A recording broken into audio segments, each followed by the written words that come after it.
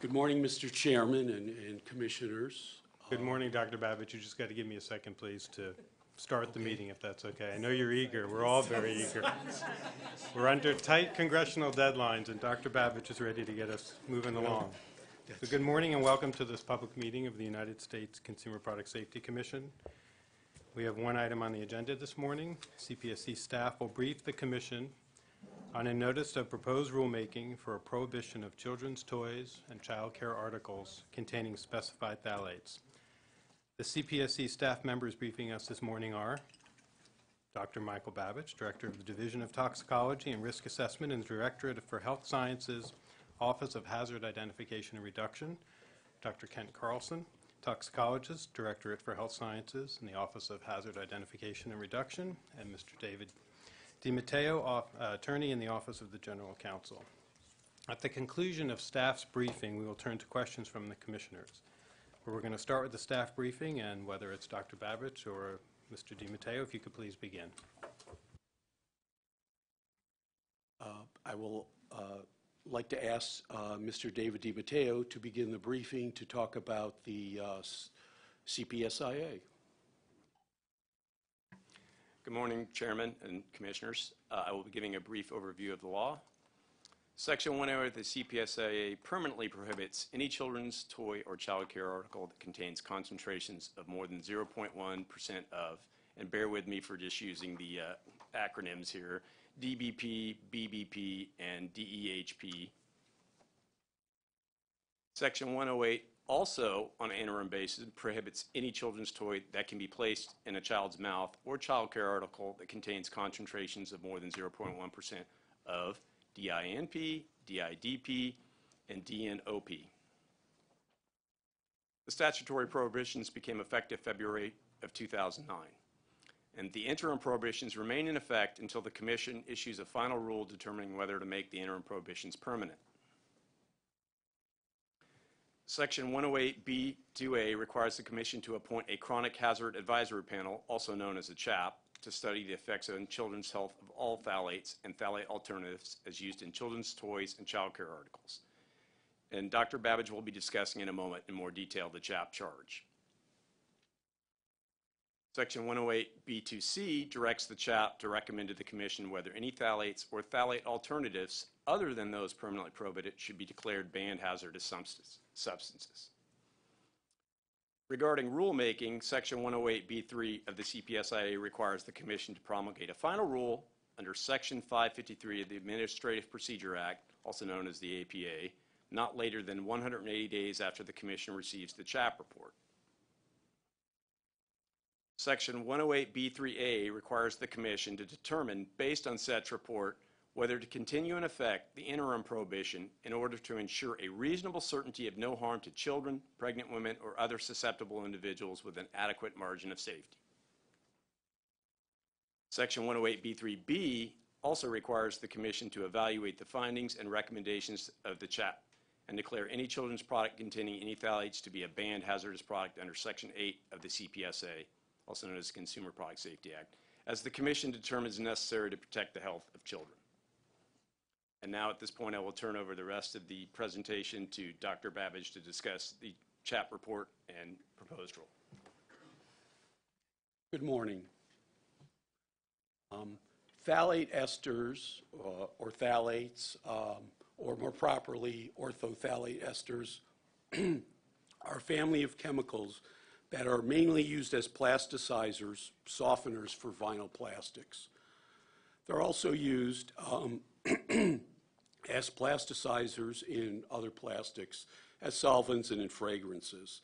Phthalates have been used in many types of products, including teethers, toys, automobiles, personal care products, and medical devices.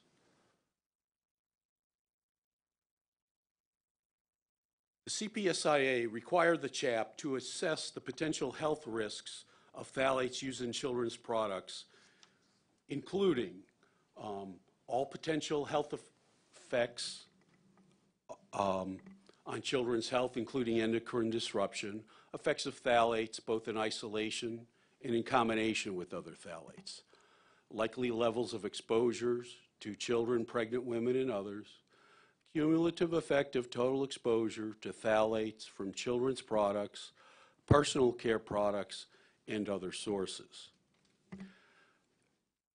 And in doing so, the CHAP is to review all relevant data, consider health effects not only from ingestion, but also as a result of dermal, hand-to-mouth, or other exposure. And consider the level at which there is a reasonable certainty of no harm using appropriate safety factors for children, pregnant women, other susceptible individuals, and their offspring. And consider possible similar health effects of phthalate alternatives used in children's toys and child care articles. The panel's examination is to be conducted de novo, and finally, they're to recommend to CPSC whether to ban any additional phthalates or phthalate alternatives or combinations thereof. In short, it's a tall order.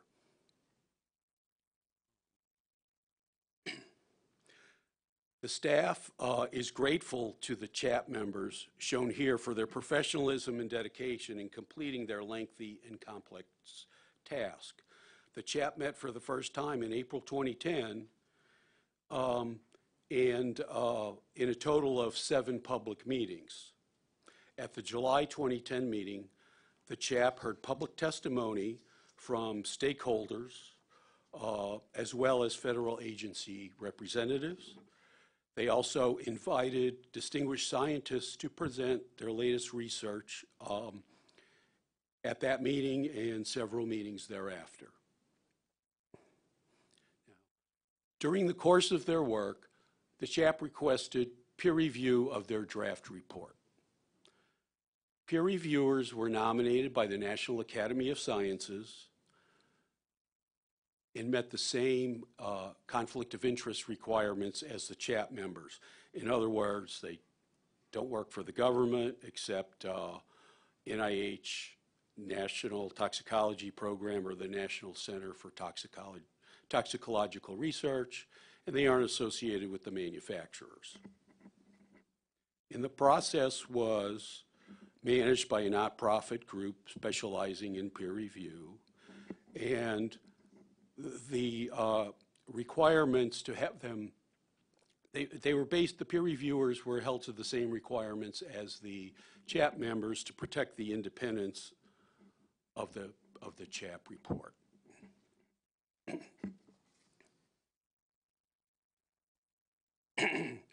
So, to summarize the CHAP report and its findings, as required by the CPSIA, the CHAP considered health effects of phthalates in animals, all health effects of phthalates, and there are a number of potential effects that they considered. Liver and kidney toxicity are the most common targets across the range of phthalates. Carcinogenicity is less common. Not as many phthalates are associated with carcinogenic effects.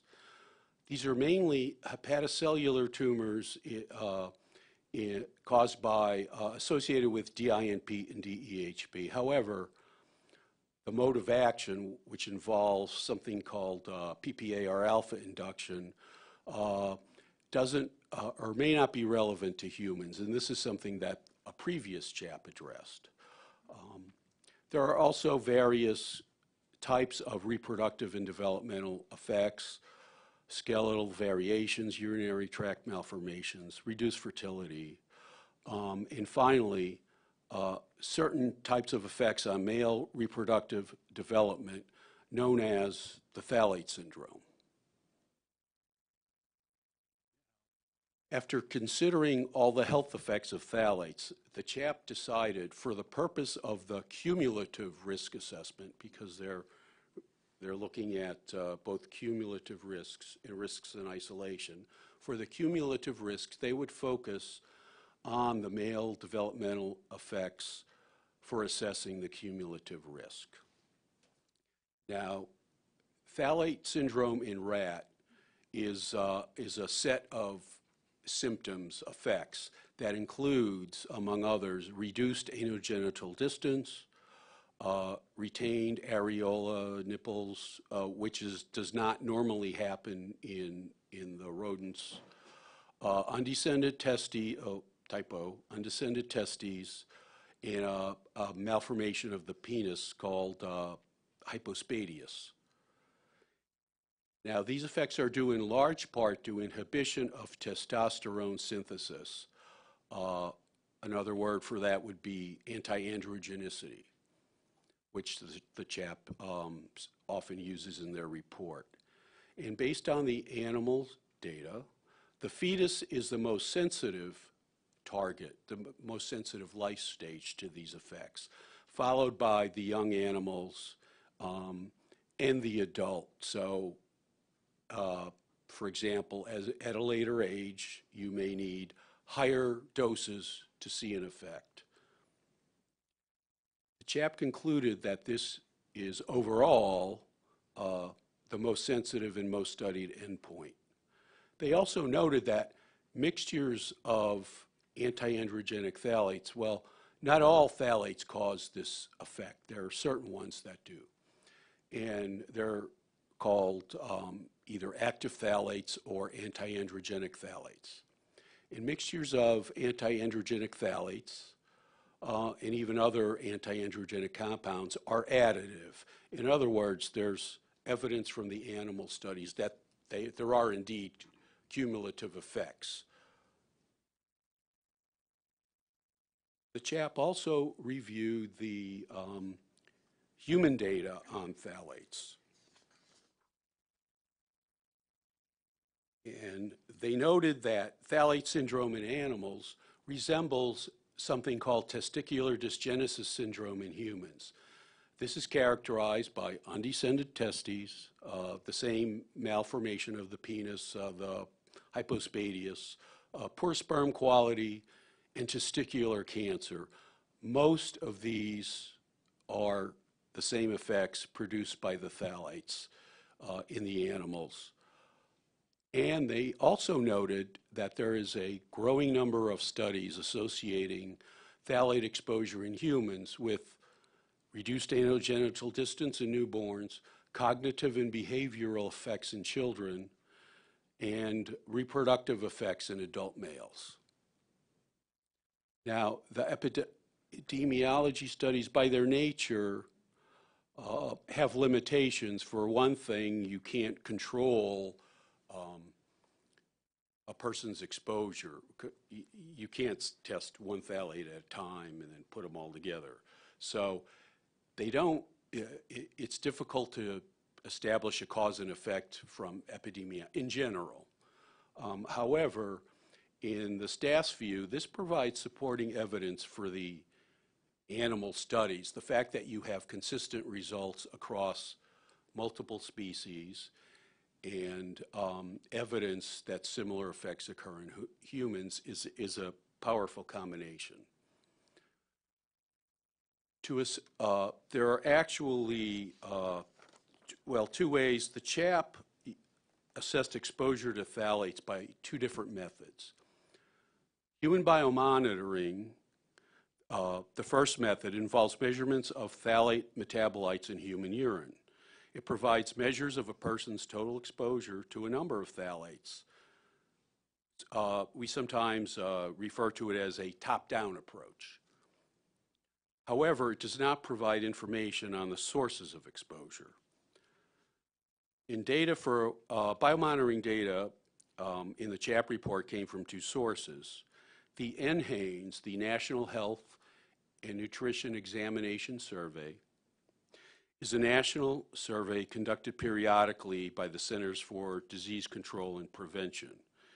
It includes a statistical sample of the U.S. population, and the biomonitoring data on phthalates and other chemicals are part of a much broader study.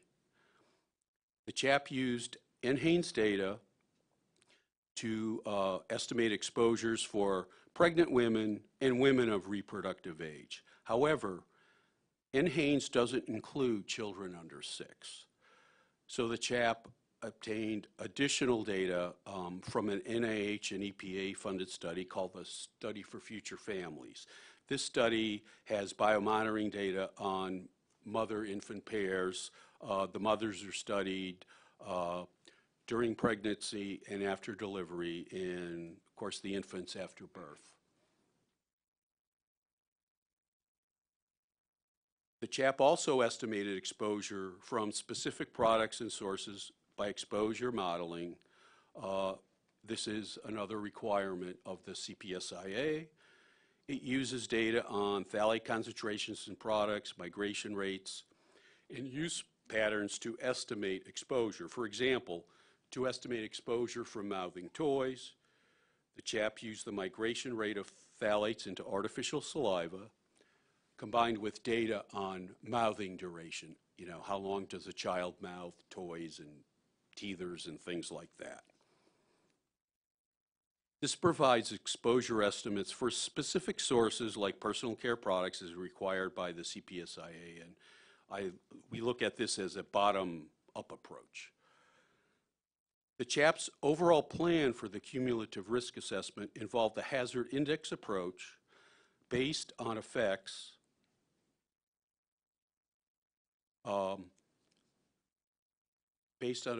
on male reproductive development. The dose response assessment, in other words, the potency estimate for the phthalates, was based on animal studies. Exposure for the cumulative risk assessment was based on estimated from the biomonitoring data. Based on the animal studies, the most sensitive target is the male fetus, followed by newborns, juveniles, and adults. Thus, the CHAP considered exposures to pregnant women, which is really a surrogate for the fetus. They also looked at mothers, prenatal and postnatal, and infants.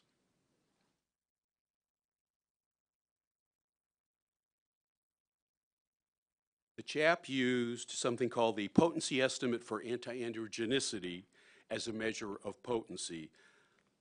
The PEAA is it's similar to an acceptable daily intake or a reference dose that we and other agencies derive, except that it's specific for this particular male reproductive effect.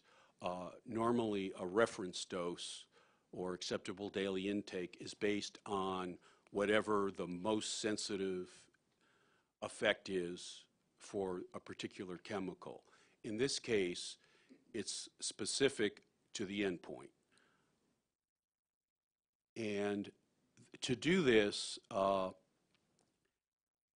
CHAP used three different sets of PEAA values, they call them cases, to assess the effect of different PEAA values on the overall conclusions.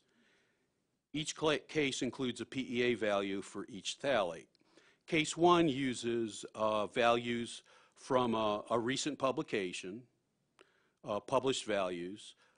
Case 2 is based on a relative potency approach, using data from a single laboratory where all of the phthalates were studied under identical conditions.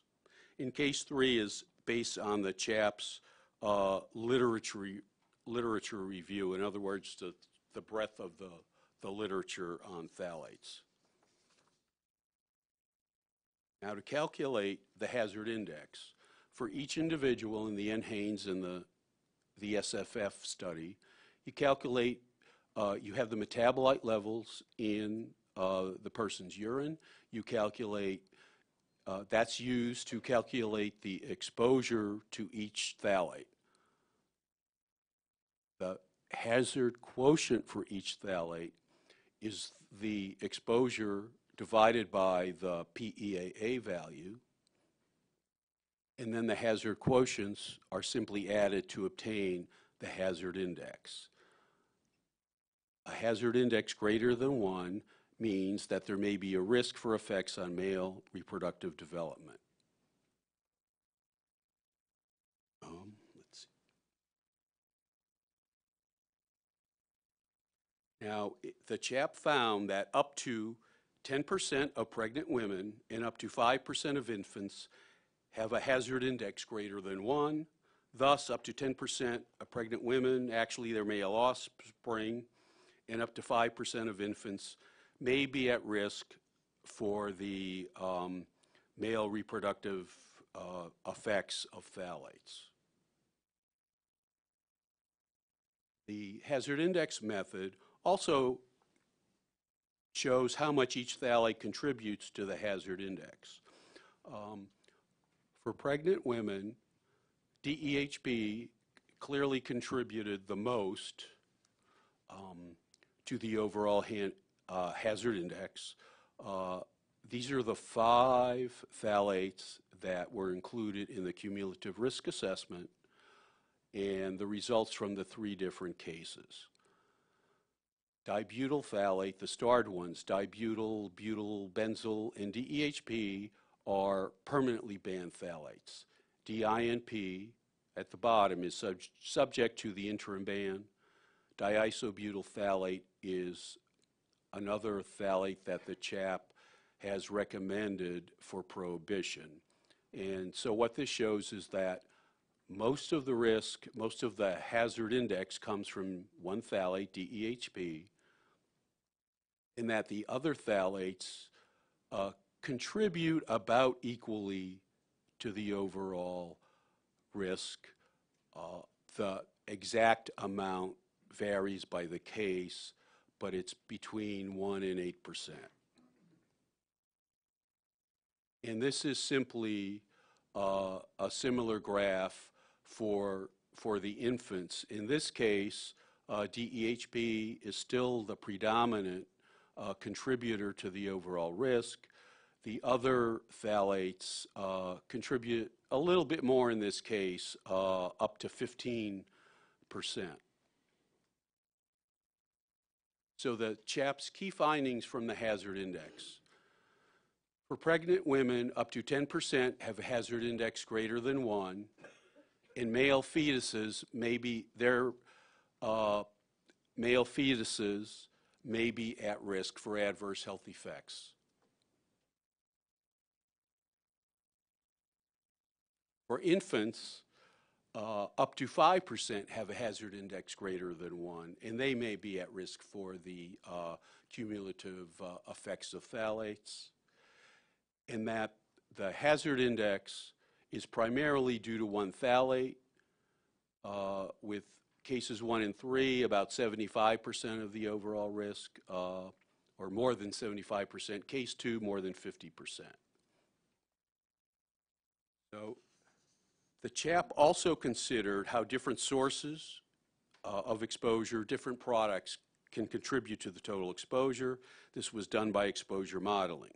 The CHAP's analysis assumed that phthalates would be allowed in toys and child care articles. You know, what if they were allowed, and actually assumes that all the products have PVC products anyway, or actually contain phthalates.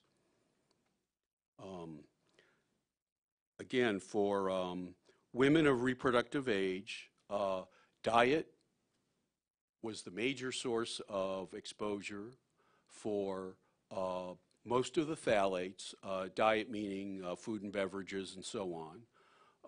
Cosmetics and personal care products are also significant sources of diethyl phthalate and dibutyl phthalate, 2 particular phthalates. Diethyl, by the way, is not one of the anti-androgenic phthalates, so it's not contributing to the cumulative risk assessment. For infants and toddlers, again, most of the exposure is from diet. Personal care products are a major source of diethyl phthalate, but that's a different category. Teethers and toys and child care articles also contribute significantly to the overall risk, but really the vast majority is from diet.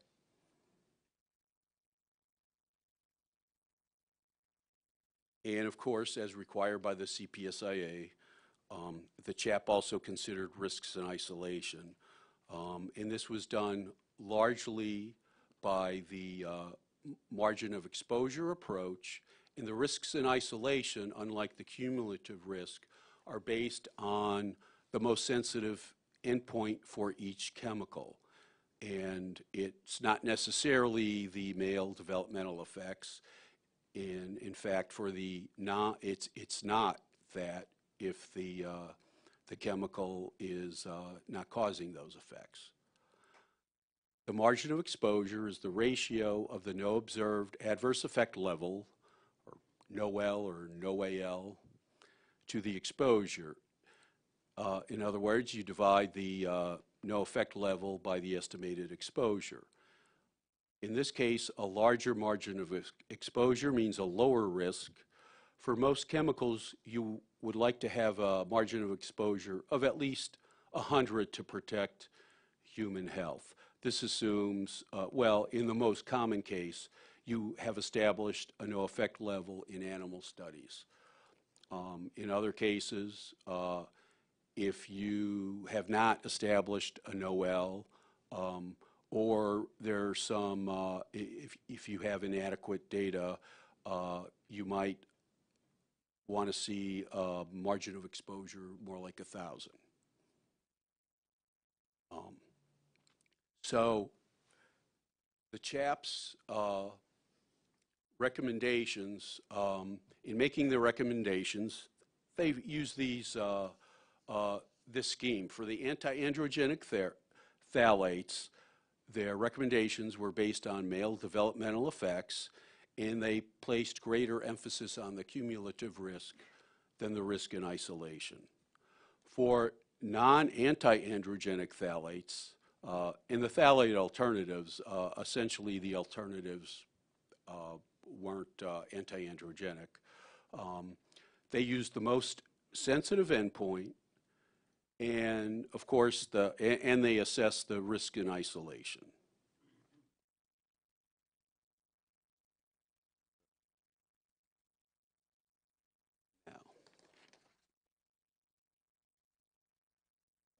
The CHAPS did not recommend any further action by CPSC, at least not any further prohibitions on the permanently prohibited phthalates. Obviously, they're already permanently prohibited in children's toys and child care articles. Although they did make some general recommendations on additional work by the federal agencies as a whole. Regarding phthalates subject to the interim prohibition, the CHAP recommended a permanent prohibition of toys and child care articles containing diisononyl phthalate because it's anti-androgenic and therefore it contributes to the cumulative risk. The CHAP also recommended removing the interim prohibition on diinoctyl phthalate and diisodecyl phthalate. There's no evidence of anti-androgenicity, therefore they considered the risks in isolation, and the margins of exposure were greater than 100. The CHAP also made recommendations on some phthalates that are not currently subject to prohibition. The CHAP recommends a permanent prohibition of children's toys and child care articles containing diisobutyl phthalate, di-N-pentyl phthalate, dicyclohexyl phthalate, and diN-hexyl phthalate. These are anti-androgenic and they contribute to the cumulative risk.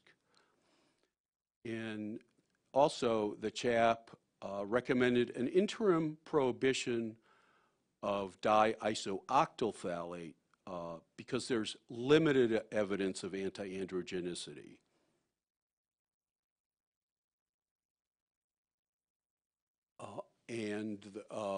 The CHAP reviewed a total of 14 different phthalates. They did not recommend any CPSC action on dimethyl phthalate, diethyl phthalate, or di-2-propyl heptyl phthalate because there's no evidence of anti-androgenicity. However,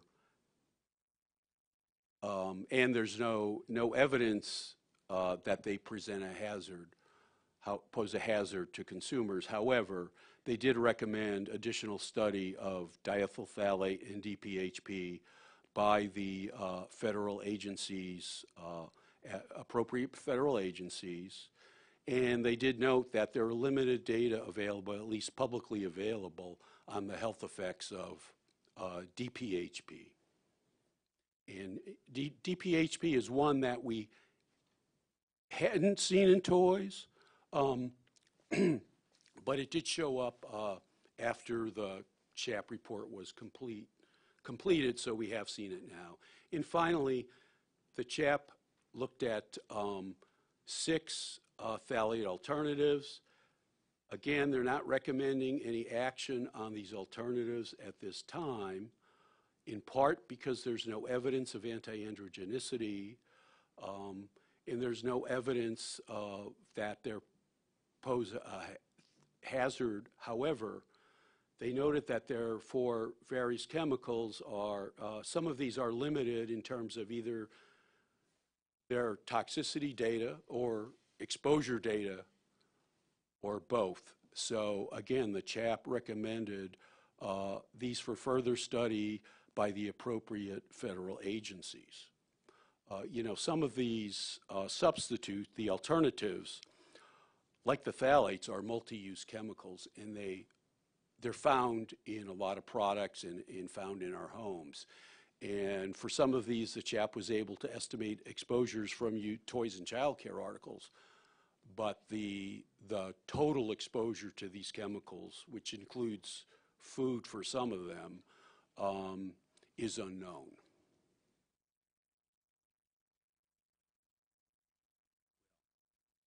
So the staff reviewed the CHAP report and concluded the CHAP fully met its charge. The selection of phthalates and phthalate alternatives for study for inclusion in their report is appropriate. They selected phthalates and alternatives that were either the 6 phthalates in the CPSIA, and they added additional phthalates and alternatives based on either known toxicity or known exposure or exposure potential. The selection of the health endpoint for the cumulative risk assessment is appropriate, and the CHAP used appropriate methodology such as human biomonitoring, the hazard index, and the margin of exposure.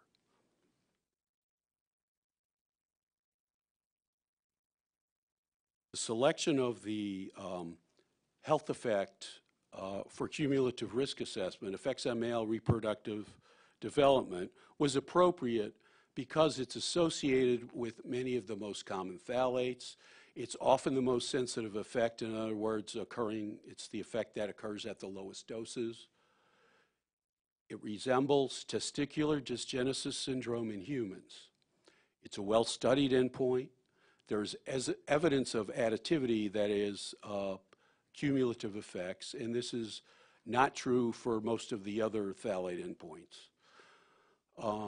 Effects on male reproductive development have been observed in multiple mammalian species, and this is the endpoint that was recommended by the National Research Council wrote a report on essentially how to go about assessing the cumulative risk of phthalates. This was done for the EPA, and this was the endpoint that the National Research Council recommended, that they focused on, and it's also the endpoint that has been used by other authors who have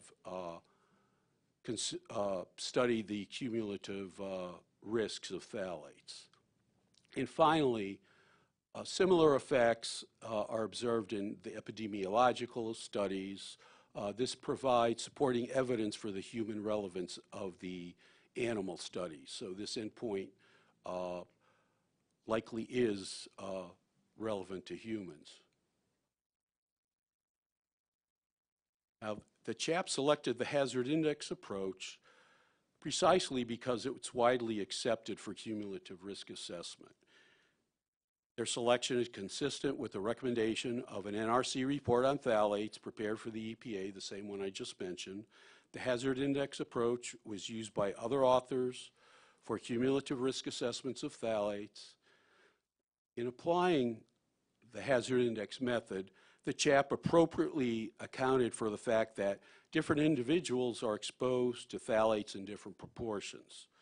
Failure to consider this, such as by using only average exposures, would lead to overestimation of the 95th percentile exposure and hazard index.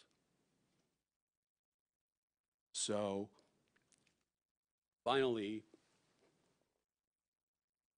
the staff considered the CHAP's recommendations and developed our recommendations to the Commission. For phthalates subject to the interim prohibition, the CPSIA requires the Commission to determine whether a permanent prohibition is needed to ensure a reasonable certainty of no harm to children, pregnant women, or other susceptible individuals with an adequate margin of safety.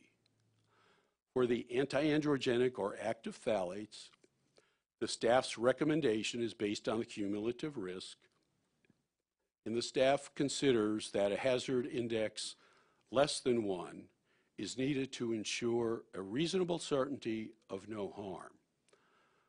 For the non-anti-androgenic phthalates, the staff recommendation is based on the risk in isolation, and the staff considers that a margin of exposure greater than 100 is needed to assure a reasonable certainty of no harm to children, pregnant women, and so on. And regarding diinoctylphthalate and diisodecylphthalate, the CHAP recommended that the Commission lift the interim prohibition on DNOP and DIDP. These are not anti-androgenic. They do not contribute to the cumulative risk. The margins of exposure are adequate, well over 100, considered in isolation, and the staff concludes that a prohibition of these phthalates is not necessary to ensure a reasonable certainty of no harm to pregnant women, children, and so on. Therefore, the staff recommendation is to not continue the interim prohibition for DNOP and DIDP. The CHAP also recommends a permanent prohibition of DINP use in children's toys and child care articles. The staff recognizes that if we were only exposed to DINP in isolation, that it would not present a hazard. We also recognize that diet is the major source of exposure to DINP, and that DINP is slightly less potent than the other anti-androgenic phthalates. However, DINP does cause adverse effects on male reproductive development, as demonstrated in multiple studies. Up to 10% of pregnant women and up to 5% of infants have a hazard index greater than 1. Allowing the use of DINP in toys and child care articles would increase the cumulative risk from phthalates. Thus, the prohibition is necessary to ensure a reasonable certainty of no harm to pregnant women, infants, actually the fetuses, and so on, with an adequate margin of safety. The staff's recommendation is a permanent prohibition of children's toys and child care articles containing more than 0.1% DINP.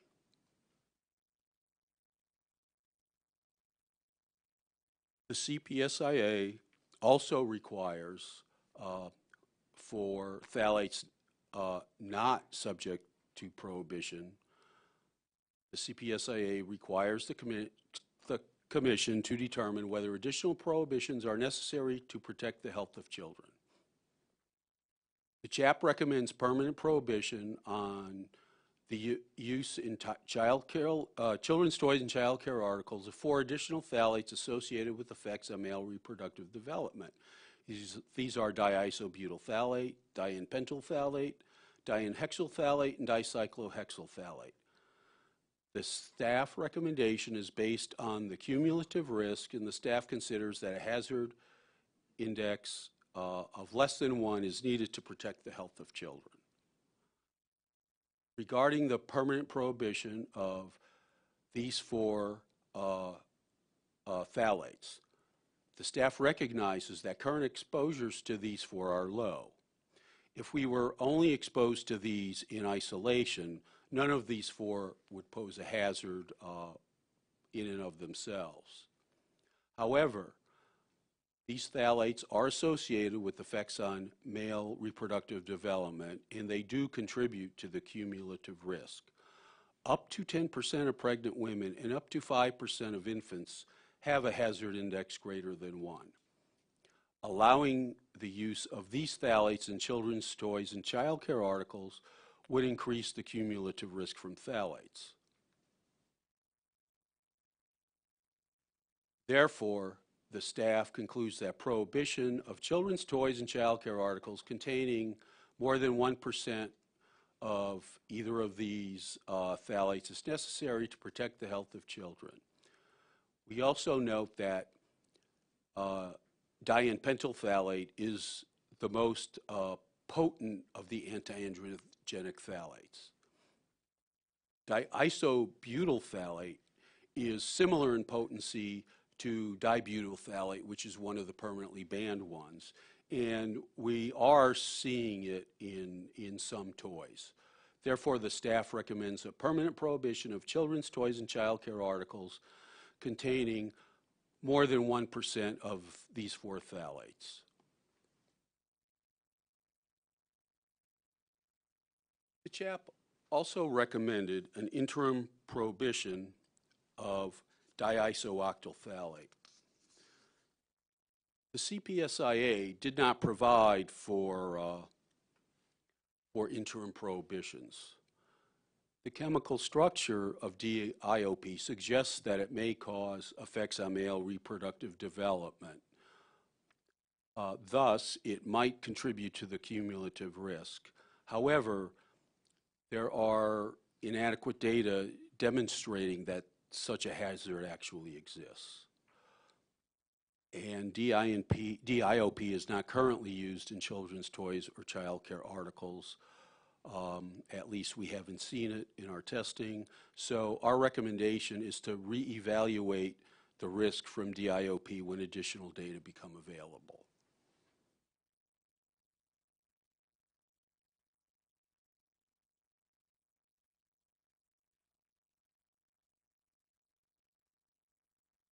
The CPSIA set a limit of 0.1% for the regulated phthalates. Now, this is not a risk-based limit. The purpose of this limit is to prevent intentional phthalate use, but it allows incidental contamination. The Commission could set a different limit if warranted. The staff recommendation is that there is no risk-based justification for changing the limit, and there's not enough information from the CHAP report to set such a limit. Therefore, we recommend maintaining the 0.1% limit for all prohibited phthalates. The CPSIA also requires the Commission to determine whether to extend the phthalate prohibitions to all children's products if this is necessary to protect the health of children. At this time, there are sufficient information to assess the effects of expanding the scope to all children's products. However, limited information suggests that increased exposure from expanding the scope would be negligible. Expanding the scope would include many products, for example, ordinary wearing apparel, that are much less likely to contain phthalates. The product use patterns of other children's products outside of toys and child care articles suggests a lower potential for exposures compared to children's toys and child care articles. The staff concludes that there is no scientific justification for expanding the scope. The recommendations that the staff has presented would not change the number of small entities to which the phthalate restrictions apply. It's the same products. The consequences for additional prohibited phthalates could mean that a small number of products containing diisobutyl phthalate would require reformulation. In other words, DIBP is not used in, it's not commonly found. The expected effect on testing costs for the additional phthalates is small or negligible because it's essentially the same test. The test doesn't change much. The same test, the same process is used to test all the phthalates. A permanent prohibition of the effects of a permanent prohibition of DINP could mean that a small number of non-mouthable toys that would require reformulation, and also because currently the DINP prohibition only applies to child care articles and toys that can be placed in a child's mouth, and as opposed to all children's toys, and that it's rarely an issue. I mean, they usually either have the phthalate or they don't. And again, there's no effect on testing costs because the testing's already required. If the Commission issues a final rule, a small number of toys and child care articles may require reformulation to remove diisobutyl phthalate. A small number of toys too large to be placed in a child's mouth may require reformulation to remove DINP. Testing labs would need to prepare to test for additional phthalates, although the test procedure remains essentially the same. Therefore, the staff recommends an effective date of 180 days following publication of a final rule. The conclusions, the staff recommends publishing the draft notice of proposed rulemaking, which includes a permanent prohibition of children's toys and child care articles containing more than 1% of DINP in 4 additional phthalates. The staff expects that the NPR, the rule, if it goes into effect, would not have a significant economic impact on a substantial number of small entities. The staff recommends an effective date of 180 days following publication of a final rule, and the staff does not recommend expanding the scope to include all children's products. Well, thank you for bearing through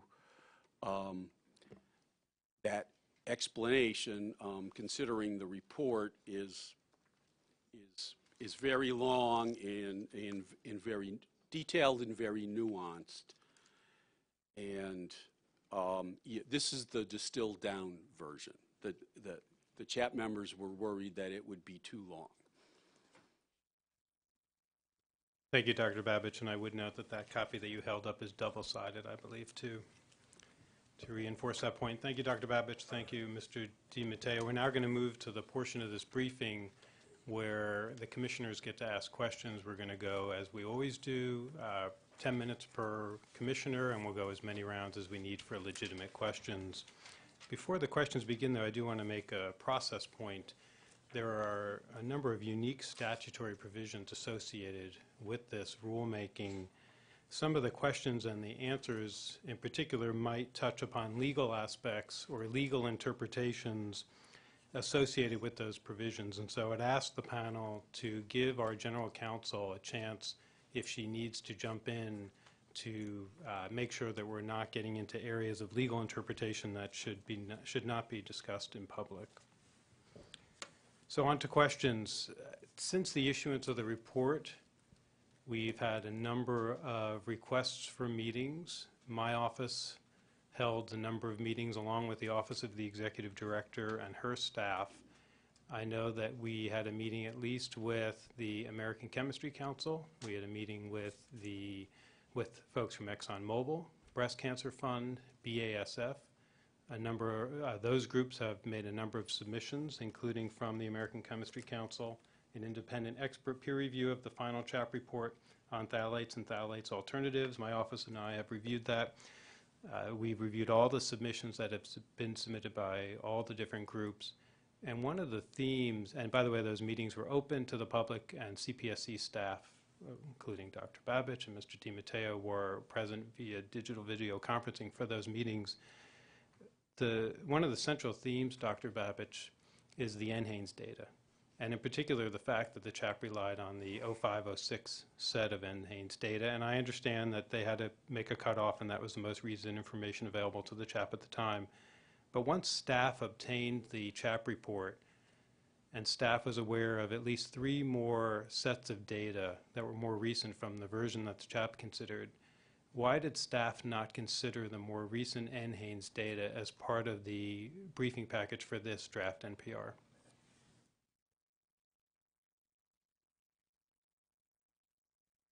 The NHANES has been collecting data on phthalate exposure since about 2000, and those exposure levels have stayed fairly constant through most of that time. It was only in the latest release of NHANES data, which happened as the CHAP was literally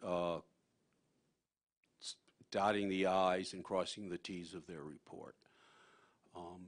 And that what those, the latest data showed was finally some small changes, or some changes in the exposure patterns, where some anti-androgenic phthalates went down and other anti-androgenic phthalates went up. And but given the magnitude and the up and down nature of these changes, it was not immediately obvious as to whether or how these would affect the overall risk. And of course, we were aware of this, and we discussed whether it would be appropriate for the staff to do some analysis on these numbers. And the answer is that the CPSIA required us to convene a CHAP to assess the risks, the potential risks from phthalates, and that the rulemaking process would be based on the CHAP report. So it was just decided that any additional work by the staff would be deferred until the public comment period.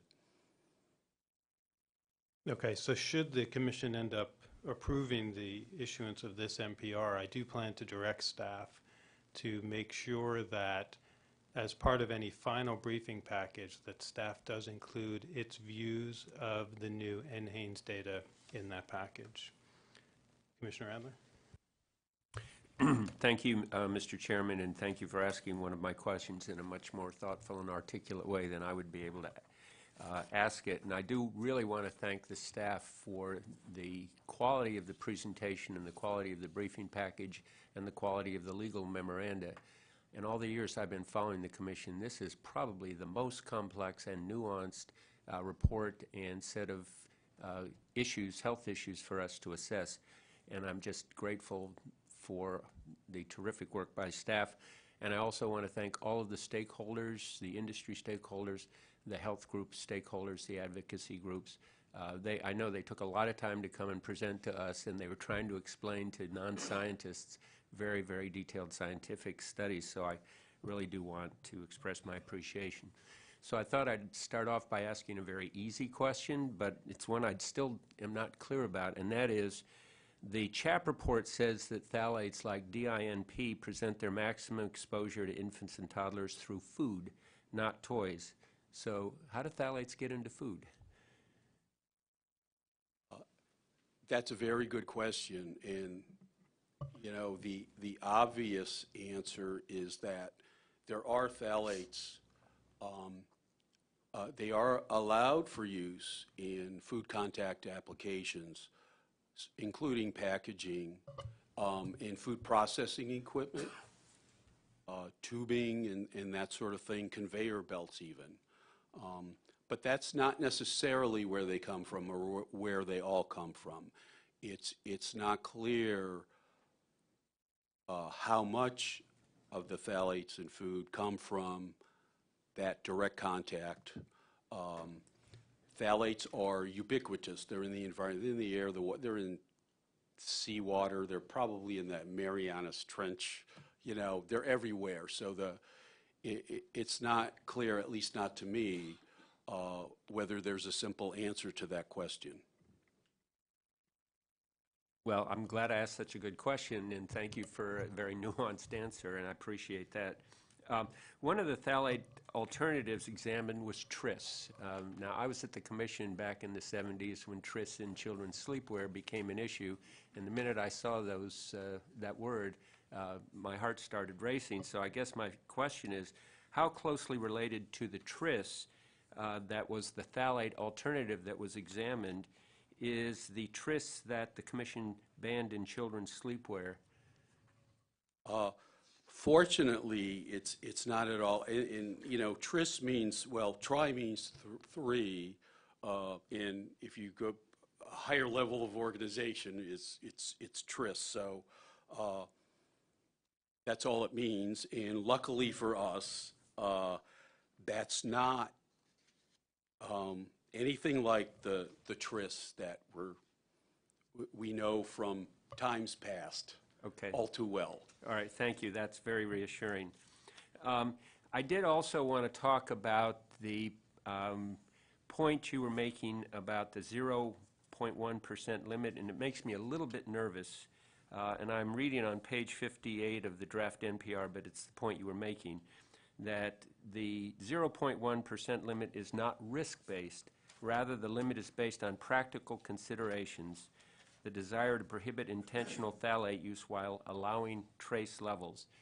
And I think this might overstate the point, and the reason I say that is some trace levels of some things are extraordinarily hazardous. So I am guessing that we made some kind of a reasoned, scientific, health-based judgment that 0.1% permitting trace levels is not going to be risky, because if you think of ricin, cobra venom, lots of other evil stuff, I guess the botulinum, all of those in trace levels can be extremely hazardous. So is there not at least some implicit risk-based assessment that we did, however informal?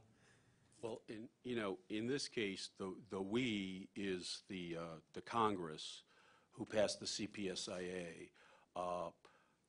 I don't know why they chose the 0.1%, but that is the same level as in the European directive, which preceded the CPSIA. And the European Commission chose that level for the reasons I expressed. It's actually their reasoning. Although I'm not aware of any, written record of that. I do know that at one time the European Commission contemplated a risk-based level based on migration rates, and they decided that it wasn't practical, so they abandoned that, and then that's when they came up with the 0.1%. Now, there are things that at such low levels might pose a hazard. I think plenty of chemicals and biologicals, but the phthalates are, it's a matter of potency. They're not that potent. Really, I think regulating the intentional use of phthalates in these particular products is sufficient.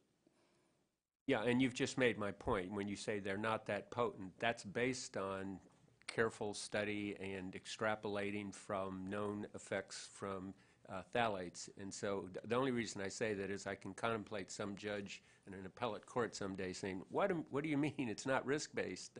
That's the whole point of what your mandate is. And we do have the discretion to change that 0.1% figure. All I'm saying is that it seems to me it's a much more rational and risk-based number, even if it's not a perfect number than people might have said. Okay, now is where I get to display my ignorance and to ask my morning dumb question, and this has to do with dose additivity. I'm looking at page 6 of the backup staff report, and I just would ask you to please explain this, because it says if you have two chemicals where chemical A affects 10% of animals tested and chemical B affects 15%, it says if the effects are dose additive, then 25% of the animals would be affected. And does that not assume that there's no overlap in effect on the animals? Because otherwise you could get two chemicals, but they are in effect causing the same type of harm, and so one might affect 10% of the animals, one might affect 15%, but the grand total would be 15% of the animals if the others are not affected. I'm obviously misunderstanding something. Well, I mean, the point of that is, if you take low doses of any number of phthalates, you get a certain effect, a low effect. Mm-hmm. If you combine those low doses, it has the same effect as a large dose of one phthalate. Mm-hmm. And you know, the potencies, you know, they differ by, you know, 2, 3, 4, 5-fold. If you assume for a minute that they're all equally potent, all that would matter is the total number of milligrams of phthalates. It wouldn't matter, of active phthalates. It wouldn't matter what the combination was. In other words, you have to look at the total exposure to all of the active phthalates, not just the individual ones, to really assess the risk. I guess, and I'm sorry to still not understand, but the potency might just affect that 15% even more than just one of them in isolation. But what I don't understand is why is it affecting 25% when it's more potent? It might just be affecting those poor rats that are susceptible that much more heavily. Well, the best, I think just the best way to answer that is you know, after adjusting, tweaking it a little bit for potency, a little factor for potency, you know, if you expose an animal to so many milligrams of DINP, you get an effect, certain effect. If you expose animals to so many milligrams of DEHP, you get a certain effect. If you expose them to both of those at the same time, the effect is the sum of the individual parts. And with, you know, when you're exposed to multiple chemicals at the same time, you know, the possibilities of what can happen is, well, that they don't interact in any way. They act completely independent. Maybe they act together. There could be synergism. They could counteract each other. You know, we hear about drug interactions. Most of the time, they don't make a difference, but sometimes that it can be deadly. And the point here is that with the phthalates, we have experimental data. You know, imagine, you know, you can't test all the combinations of all chemicals, but for phthalates, we have the luxury of having those experimental data that show what happens when you combine them. I think I understand. I did want to ask about, oh, I'm sorry, I apologize. Commissioner Robinson. Thank you, Mr. Chair. I would just first like to note that it's very clear to me in looking at the CHAP report and looking at the incredible efforts on behalf of the staff and looking at the seriousness with which all 5 of us up here have treated this subject, that we all appreciate how critically important this rulemaking on phthalates is. That while acute injuries may be addressed by a number of entities in our society, chronic kind of injuries like these are ones that are particularly important to government regulators. Phthalates are an emerging health risk issue. We know that. As Dr. Babich said, they are ubiquitous. We're all exposed to them. And because the scientific data has shown in animal studies that there are potential long-term health effects from this exposure, it's critical that we address this. Congress obviously recognized this in 2008 when they gave us our orders on how we were supposed to proceed in terms of this regulation. They told us to convene a chronic hazard advisory panel. They told the CHAP what to do, and they told us what we are to do once we receive the report. And we have very much, as we all up here agree, followed the dictates of Congress. We strictly followed our statutory instructions on convening the CHAP. The CHAP followed the mandates on what they were to do, and now we're starting the process that Congress told us to do once that report arrived. It's interesting that I was thoroughly briefed on the CHAP process before my Senate confirmation hearing over 2 years ago in May of 2012, because the CHAP report was, as I was told, imminent. After I was sworn in more than a year later, I inquired about the report, and I was told that it was more imminent. I'm absolutely delighted that we're finally at a juncture where we have the report and may do something with respect to this critically important rulemaking. This report has obviously been very carefully researched and drafted and was years in the making, and I would just like to sincerely thank the group of dedicated scientists who worked so diligently. They reviewed a huge volume of data and studies. They closely evaluated the materials based on their reliability, relevance, and adequacy, and they concentrated on the most studied impact, which, as Dr. Babich has explained to us, is certain phthalates' anti-androgenic effects. I very much appreciate also the CHAP's candor about the gaps in the data and the uncertainties underlying the data. The CHAP outlined its assumption, its methodology for accounting for the data gaps and uncertainties. By doing so, the CHAP has enabled all parties, including our very diligent CPSC staff, to conduct an objective and informed review of its methodology and conclusions. It's important to note that limited data, however, is not no data. The science has shown us, as Dr. Babich has so carefully explained to us, that some phthalates, known as active phthalates, can cause developmental problems in male reproductive organs in multiple species.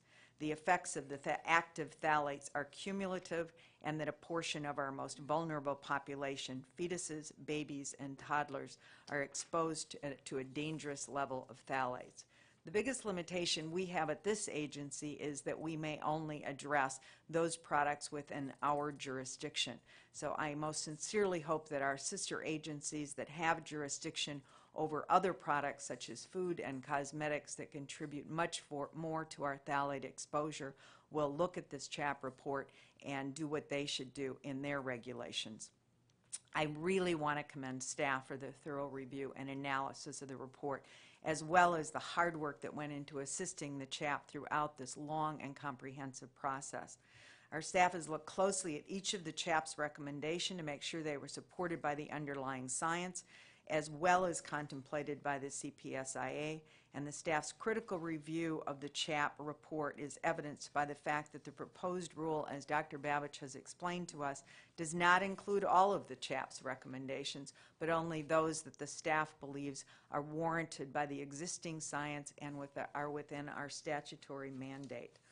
I was delighted to hear your answer, Dr. Babich, to Chairman Kaye's comment and Chairman Kaye's comment with respect to the fact that during our comment period, we will certainly take into consideration any additional data that became available after the CHAP's cutoff for the data that they were able to include in their report. And I just want to ask one question, Dr. Babich. This should be obvious, but I just want to be certain. As I read Section 108B2C, Congress mandated two really somewhat different standards for what what you and the CHAP were supposed to do with respect to interim banned phthalates and the additional phthalates that were not included in the statutory interim ban. And as I read this, they say that for the interim banned phthalates, the CHAP, you, and we are to determine based on the CHAP report whether to continue the interim ban in order to, quote, ensure a reasonable certainty of no harm to children, pregnant women, or other susceptible individuals. And for the additional bans outside of the interim ban from Congress, that we are to, quote, evaluate the findings and recommendations of the CHAP and ban products containing phthalates as hazardous products, quote, if the Commission determines it is necessary to protect the health of children. And I just wanted to be sure that when you looked at the CHAP report and prepared your recommendations to us, that you were following those two standards as stated in the statute.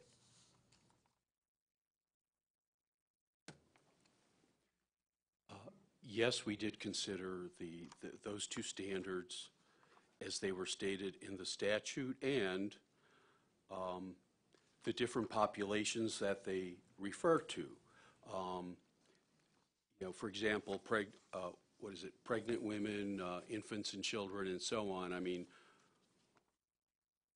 in the case of the pregnant women, it's really the fetus that we're concerned about. But that is certainly part of our recommendation in our process for arriving at those recommendations. Thank you. You've explained to us very well, both in the review that you and the rest of the staff prepared with respect to your recommendations about the phthalate syndrome. And we certainly know, as you've explained to us, that not all phthalates cause anti-androgenic effects, and that only phthalates meeting certain molecular structural criteria are associated with these, and this is what we call active phthalates, right? And as I looked at these extensive materials, you held up one set of the thick materials that we've all, my staff and I have reviewed thoroughly. What I was able to deduce is that we can really separate, just in broad categories, all of the phthalates that we're considering into a category of either active or non-active. Is that fair to say? Pretty much. There's, always some ambiguity as to where the cutoff is, but yes. Okay. And am I correct that, because I made a little chart for myself on the active and the not active, and as I saw it, the recommendation of the CHAP and you on the staff is that all of the phthalates that we have decided based on the scientific data fall within the active category are to be banned. Correct. Okay. And do I understand correctly if a phthalate is not active, the next step of the analysis from the scientific data was to look at the margin of exposure? Correct. Okay. And you've explained to us what that is, but as I looked at the phthalate recommendations of the not active phthalates, I believe that all of them that have an MOE of more than 100, and so we've decided not to ban those. Is that fair to say? Correct. Okay.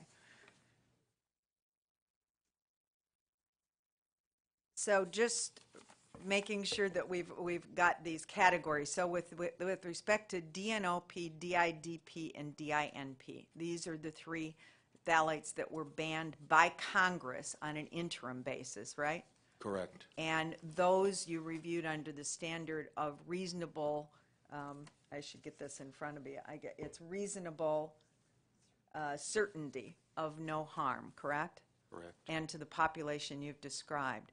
And what you found and CHAP found from the scientific data is that DNOP and DIDP were found to be not active with an MOE of more than 100, so the recommendation by both you and the CHAP is that we lift that interim ban imposed by Congress, right? Correct. Okay, and then the third one is DINP, and that was found to be an active phthalate, and both you and the CHAP have recommended that we make the interim ban permanent. Correct. Okay. Commissioner Robinson, I'm sorry, your Yes. time has expired. Oh, sorry. Thank you. Thanks. Commissioner Burkle? Thank you, Mr. Chair. And I just want to reiterate what my fellow commissioners have already said, and that is to express my sincere appreciation to staff for putting together an incredibly complex package, a difficult one to prepare. And one, as my colleague, Commissioner Robinson said, we've been waiting with bated breath for a while since we got here. So delighted to have it, and really do appreciate all of your efforts on this on behalf of the CHAP and the CHAP report. My questioning and my line of questioning has to go along with what the chairman brought up, and that is the issue of timing and the data sets that were used by the CHAP and then ultimately by our staff. So thanks to Caitlin in my office, she prepared a timeline, and since I'm a visual person, I thought it would be helpful if we looked at this timeline to determine when data sets were available and some of the criteria of the CHAP. So my staff's just going to hand out, Nancy and Gib are going to hand out a copy of this, and I believe John has the time, and may be difficult to see.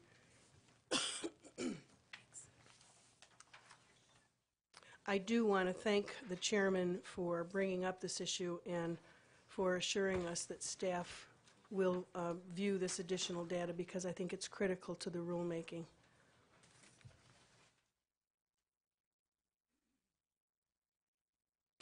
It's pretty simple compared to what we've been looking at and some of the studies we've been looking at in the report. And Dr. Babich, if you could just, I'll walk through this with you, because I just want to make sure I have the dates right and I understand what occurred. You mentioned in your testimony, actually in your response to the chairman's question, that the CHAP used the NHANES data from 2005-2006. That's correct? So that's the data that was used for the CHAP report. Yes. Okay. So, and I should explain, above the line are pretty much just when data sets were available that were used, and below the line are just the activities of the CHAP report. And the information we used is on our website. It was in the CHAP report, so it's publicly available information. So above the line, you can see February 2005-2006, the NHANES data was available, that data set was available, and that's what the CHAP used in their report. You then go down to October 2007-2008. There was another data set of NHANES data available, but that was not used. Further, I see SFF data set, we obtained that. That was used. Dr. Babich, you referenced it in your opening presentation this morning. Are you aware, and do you know what the years of that data are? Or if you don't, maybe you could get back to us on that. We can look that up. Okay, thank you. So proceeding down that timeline, you can see in 2010 there were 2 data sets available. In 2011, SFF data was available. And then in 2012, there was another data set available, 2009-2010 NHANES data. And then you can see there we drew a bold line where the CHAP had established a deadline, and we've heard this, and it's true, at some point you have to draw the line and make sure that you have the information, and this is what you're going to work with. So I guess my question is, and it may be an unfair question because I don't know how you can speak for the CHAP, but my question to you is, to the best of your knowledge and information, why didn't the CHAP use that 2007, 2008, and 2009, 2010 data set in their analysis? It looks like the information they used was way at the beginning, and then anything that was submitted subsequent to that, any information and data sets that were available, they didn't consider. Well, the CHAP did go back and revise their data, revise their analysis based on new data a couple of times as new data became available, and as and Haynes published amendments to their data, you know, it's a long process. You can collect the samples. It takes years to analyze, quality control the data. They release it, and sometimes they come back again and make corrections to their database. So this is a lengthy process, and the CHAP did do several rounds of redoing their calculations using newer data or updated data. And you have to remember that this is a process where the report is made over a period of time, over a period of years. And that analysis you know, you do the analysis. I mean, it's a long process. And analyzing these data is very involved. It's a complex thing. It's not a matter of, you know, putting in some numbers into a calculator. It's a lengthy, time-consuming process. And, you know, the CHAP members, as well as anybody, are aware of these data, are aware of when the new data come out and whether there are any changes. This is what they do. And the fact is that the data remained essentially unchanged throughout most of this time until the latest data set became available. So when, I guess I'm confused because when I asked the question, what data set did CHAP use, you said 2005, 2006. How would we know that they then factored in these latter data sets into their analysis? Well, this is the 2005, 2006 is the most recent data set that they analyzed. Okay, so they have not taken into consideration 2007, 8, or 2009 and 10 that were available before the deadline? Well, they took it into consideration, but there was no change in the exposure levels during that time period. Well, staff, on page 38 of the draft, staff references it, that there was, however, the most recent report, I'll just read from their staff's report. The most recent report from CDC shows that phthalate exposures are beginning to change, as one might expect as projects are reformulated in light of the concern about phthalate toxicity. So it was apparent to everyone that things were beginning to change. I think the CHAP even references it in their report. And my concern is, why didn't that pique someone's interest to say, maybe we got to look further? Maybe we need to consider these latter data sets. They are relevant. And as Commissioner Robinson said, this is critical stuff, and we want to get this rule right. And so it would seem to me the very most current data is extremely relevant to any rulemaking that we undertake here at the CPSC. The latest data set, I mean, the report was done when this latest data set became available, and the CHAP was aware of it. People who have looked at these, data, yes, there are some changes. Some phthalates, some anti-androgenic phthalate exposures are down. Others are up. That's not necessarily going to make a dramatic change as to the outcome of the risk assessment. And not only that, it was simply, at that time, it's not practical to go back and redo the entire report. It was practically at the printers at that time.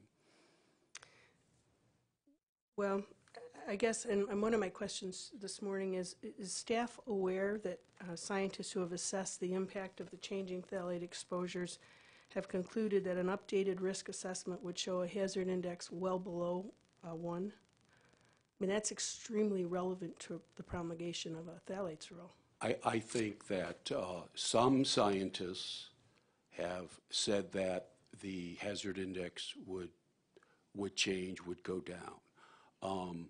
Others are not so sure. And that's something that we will certainly look at as during the public comment period. But you have to consider that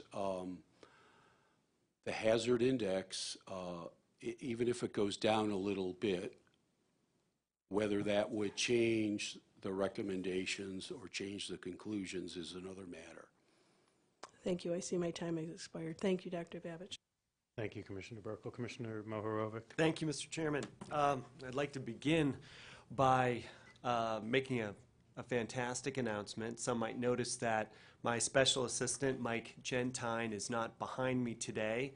He and his wife have been expecting for some time, and I'm so pleased to announce the birth of Miles Walter Gentine yesterday evening, about 6:30, 8 pounds, 13 ounces, and everybody is doing very well. And on Mike's behalf, I wanted to thank everybody for their collective thoughts and good wishes and ask for updates. And here you go, it's hot off the press. I'd have pictures, but young Master Gentine wouldn't sit still as Mike tried to get that bow tie around his neck. And Caitlin suggested to use a clip-on, and you know, Mike's a traditionalist. He said, no son of mine's going to wear a clip-on. So once we're able to get that bow tie around the child, we'll be able to send out some pictures.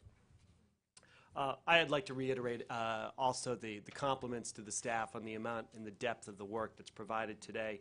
I would also like to continue with some of the questioning with regards to the data that's used, in particular among the very many recommendations that were made, just in particular the recommendation as it was the CPSC's charge to determine whether or not within a reasonable certainty of no harm to continue the interim ban on DINP.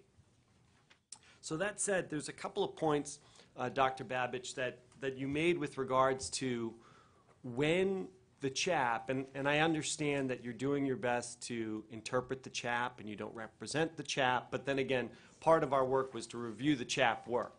So in doing so, you mentioned that the CHAPs look at data with regards to make their findings, including the fundamental finding with the hazard index level for the methodology to justify continuing the interim ban on DINP.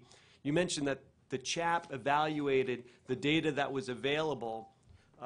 You said it wasn't up until dotting the I's and crossing the T's.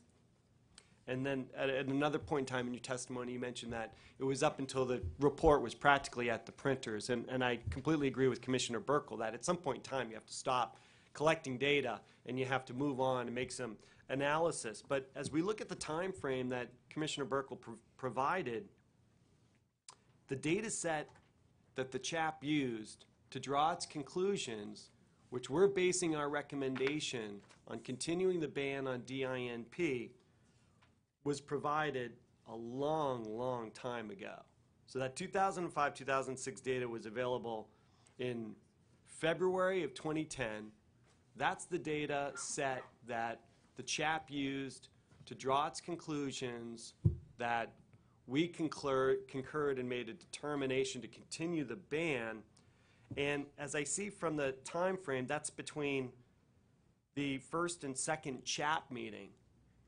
You couldn't mean that they were dotting the I's and crossing the T's in the middle of 2010 before the 2007-2008 NHANES data set was available in the chronological time of October 2010.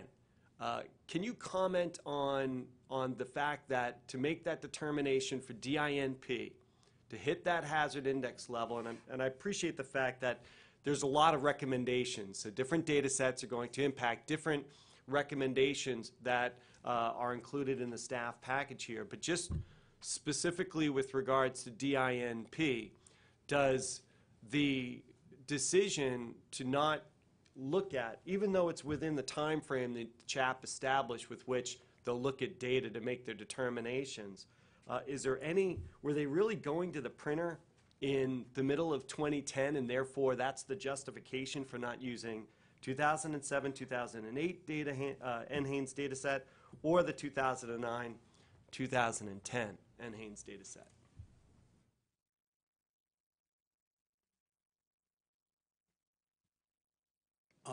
No, but they, the data hadn't changed.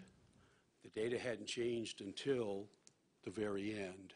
So it wouldn't have made any difference in their report if they had gone back and redone the entire analysis yet again, which they had gone through several cycles of this. Thank you, Dr. Babbage. So you said, Dr. Babbage, specifically with regards to the data that's relevant to make the justification that there's a hazard index above 1, and therefore that's the methodology that we concurred with the CHAP's approach. You're saying that the data set did not change to impact that conclusion, the risk assessment. Correct. So you're saying, and I know you've seen the reports that are giving to us. I have to conclude that you're saying that they're erroneous, that the DEHP data set, which is the most significant contributor to the overall cumulative risk, did not change significantly in 2007, 2008 NHANES data set, nor the 2009 and 2010 data set. I'm saying that there were no clear trends until the latest data set was available.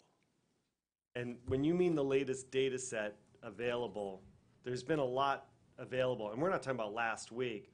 There was a data set available in late 2013, data set available in 2014. All of these data sets since February of 2010 were not used, they were not available, and none would fundamentally change the outcome of the risk assessment to be at a hazard index level above or below 1, which is the methodology that we agreed with the CHAP's approach, to determine whether or not to continue the interim ban on DINP.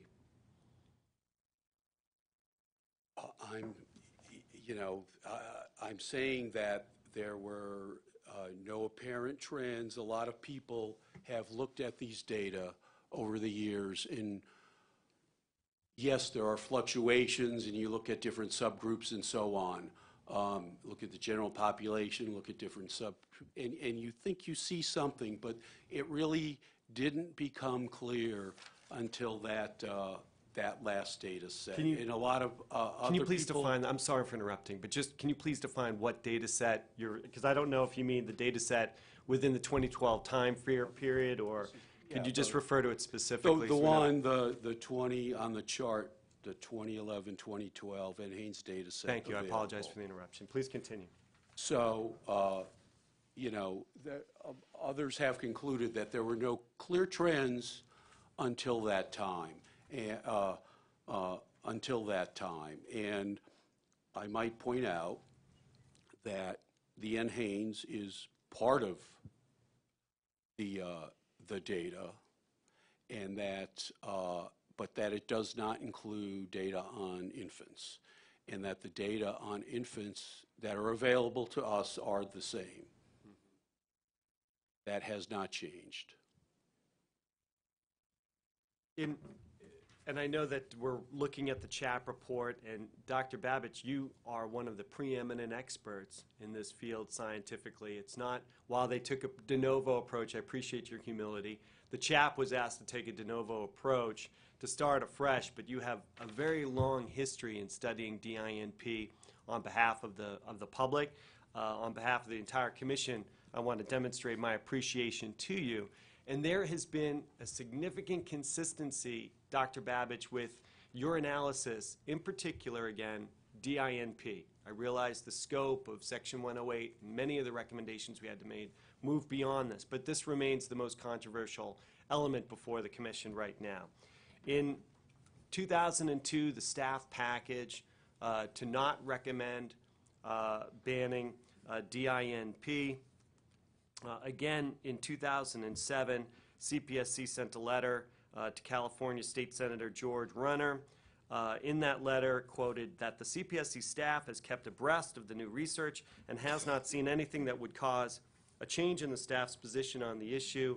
And then you also have congressional testimony, Dr. Babbage, where, and I'll quote from that, to assess the potential health risks from DINP, CPSC staff collaborated with scientists in Europe and Canada to develop a laboratory method to measure migration of DINP from products.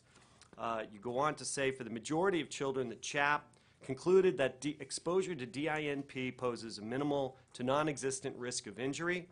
And you conclude in your testimony before Congress in 2008, therefore we concluded that exposure to DINP in these products did not present a health risk to children. And in February of 2003, the Commission voted unanimously to deny the petition requesting a ban of PVC in children's products. I'll get back to that, if you will. I know that this is my life part of the questions, but I'm out of time. So thank you, Dr. Babbage. Thank you, Commissioner Mohorovic. Dr. Babbage, I know you're in a tough spot to have to try to divine the intention of an independent body of experts who were impaneled specifically as a direction from the United States Congress for the express purpose of trying to provide some scientific clarity and some scientific certainty on a very difficult issue. And I think that's one of the reasons we need to remain mindful of the specific statutory structure that we're under here, regardless of what may have been some scientific views, even by the Commission staff prior to that. The Congress did give the Commission and the CHAP a specific charge. And I do want to read again, and Commissioner Robinson talked about this earlier, the instruction from the Congress on the interim bans was to, quote, ensure a reasonable certainty of no harm to children, pregnant women, or other susceptible individuals with an adequate margin of safety. And so that's the charge on the interim bans, regardless of what any other scientist might think, and regardless of what may have transpired prior to the date that the CHAP considered this. And I also think that you've done an excellent job demonstrating both the fact that there have been, as you put it, there was no difference in the trends that was discernible in the NHANES data, even with the issuance of the 07, 08, 09, 10 data until basically the CHAP was done, when it was discovered at that point that there might be a difference. And I think you also did a phenomenal job of pointing out that different scientists will often reach very different conclusions. And I think that's exactly why Congress created this particular statutory scheme and directed the Commission to impanel an independent chronic hazard advisory panel on CHAP to give the Commission this kind of guidance and make sure that the Commission based any policy decisions on the CHAP's recommendations. So thank you for trying to work your way through a difficult position today. I want to switch to Mr. DiMatteo and talk about the effective date. And I want to read from a few provisions from page 62 of the draft NPR, the Federal Register notice. So the staff concluded that this would have, quote, minimal impact on manufacturers, end quote, and then in a separate provision, open quote, a relatively small percentage of non-malleable toys would need to be reformulated to remove DINP, close quote, and then in a third part, quote, open quote, minimal effort by testing laboratories, close quote. And as the staff mentioned as well on the effective date, the Administrative Procedure Act only requires that an effective date must be at least 30 days after publication of the final rule. Mr. DiMatteo, do you believe, or does staff believe that, and of course the staff recommended 180 days, that there is ample room for the Commission, should it choose to decide to issue this NPR, to consider moving the effective date much further forward and a much lower in the number than 180 days based on the findings that staff made? I think that if an adequate reason is given, that you could potentially move it up. And do you with believe less time, but certainly not anything below 30 days. Correct, correct. And do you believe, though, that a minimal impact on manufacturing, relatively small percentage of non-malleable toys would need to be reformulated, and a minimal effort by testing laboratories would qualify as adequate reasoning from your perspective? Potentially, you would really have to ask the technical staff. That's their analysis, which I have no reason to disagree with, but certainly they would be able to talk to that better than I would. Okay, great, thank you. Commissioner Adler? Thank you, Mr. Chairman, and I also want to reiterate the point that you made, is that when the staff was assessing the hazards associated with phthalates before, I'm assuming that the legal standard they were applying was the legal standard set forth in the Federal Hazardous Substances Act. That ain't the standard that we're applying under Section 108. And Commissioner Robinson helped me avoid major embarrassment this morning when I was talking and thinking about DIOP, because DIOP is not being assessed under the standard of reasonable certainty of no harm. It's being assessed under the standard of whether we determine it necessary to protect the health of children. The point being that the legal standard you apply has a lot to do with the conclusions that you reach. And Dr. Carlson, since Dr. Babich isn't here, I'm going to at least direct a question to you, if I might, and that is, with respect to DIOP, I would just like it if you could explain something to me. And I'm reading from the CHAP report, which was also picked up by the staff briefing package, and it says the hazard from actually it says the hazard foam DIOP, but that's a typo, is unknown. Minimal data do not demonstrate anti-androgenic hazard. However, the isomeric structure of DIOP suggests that DIOP is within the range of the structure activity characteristics associated with anti-androgenic activity. Could you explain to me what isomeric activity is and how that relates to the general hazards that we were addressing with respect to DIOP? My understanding is it comes from isomers. And so if you could just give me a brief 30-second biochem lecture, I'd appreciate it. Okay, thank you. The isomeric structures they're referring to have been previously commented on in terms of the carbons necessary for being an active or an inactive phthalate. So when the CHAP was assessing this compound, because there was a lack of data associated with DIOP, they actually looked at that structure and tried to determine whether or not it fit into the, I think it was carbon 3 to carbon 6 backbone of active phthalates. Reading from a well-known textbook called Wikipedia, it says isomers do not necessarily share similar properties unless they also have the same functional groups. Does that have any meaning in the sense here that the isomers associated with DIOP do not belong to the same functional group as other anti-androgenic phthalates? I think I'm going to pass off at this point to the Mike, because he's the chemist. And by the way, you need not answer that. I tried to grab Mike before the meeting and tell him I was going to ask this question, so this is maybe something that you could talk to me later about.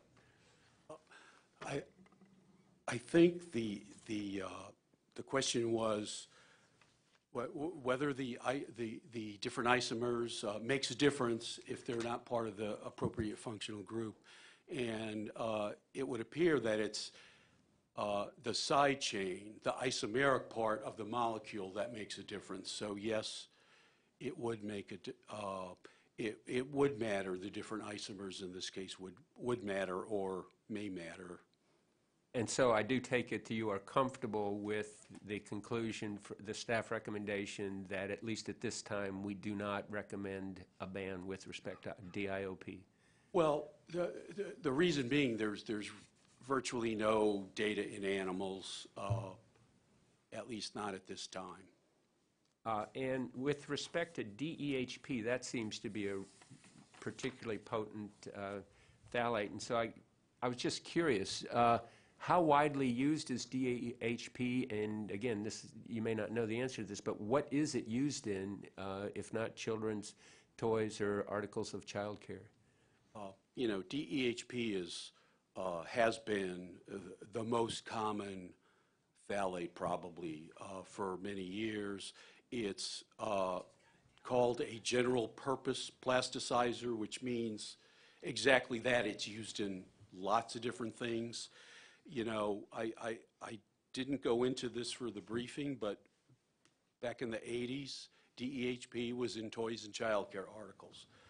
The commission started a rulemaking, and the manufacturers, you know, said, we'll just take it out, and it was replaced by DINP.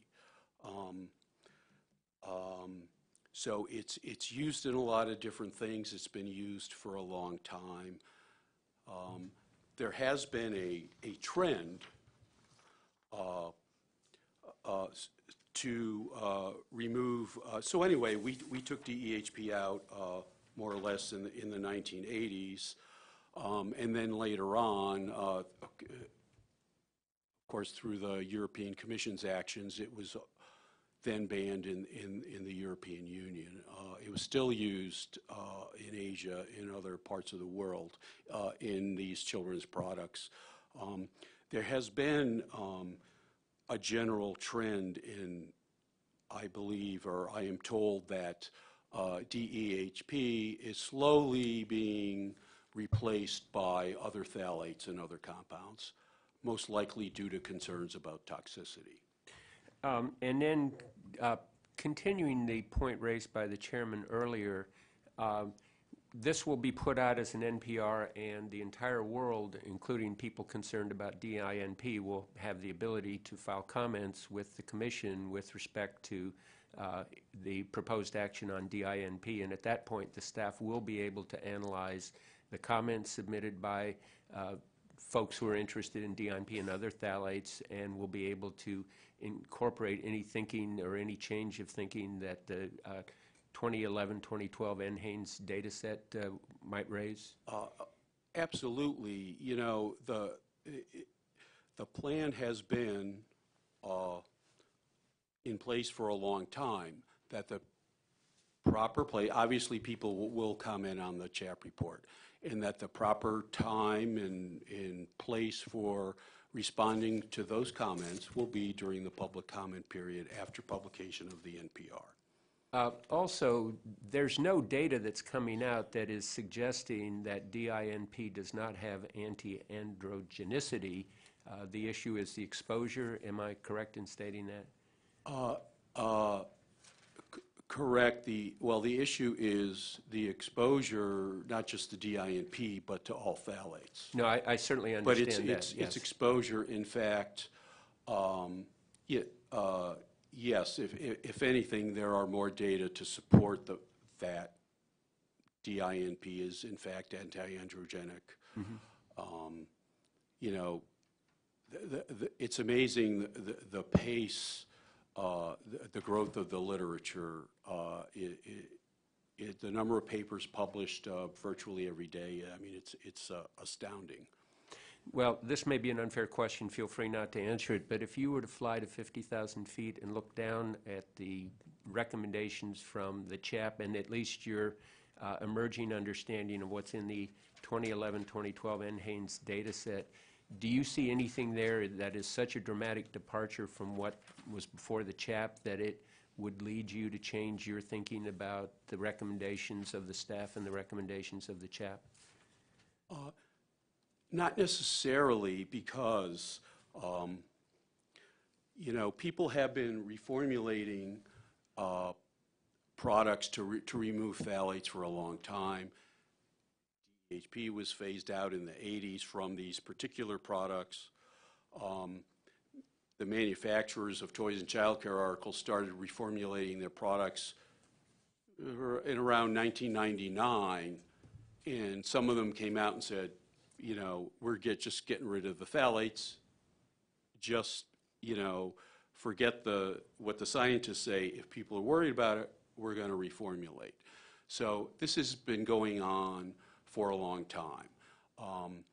Any rulemaking that I've been involved in at CPSC, as you know, it takes a while to pass a regulation, a mandatory regulation, and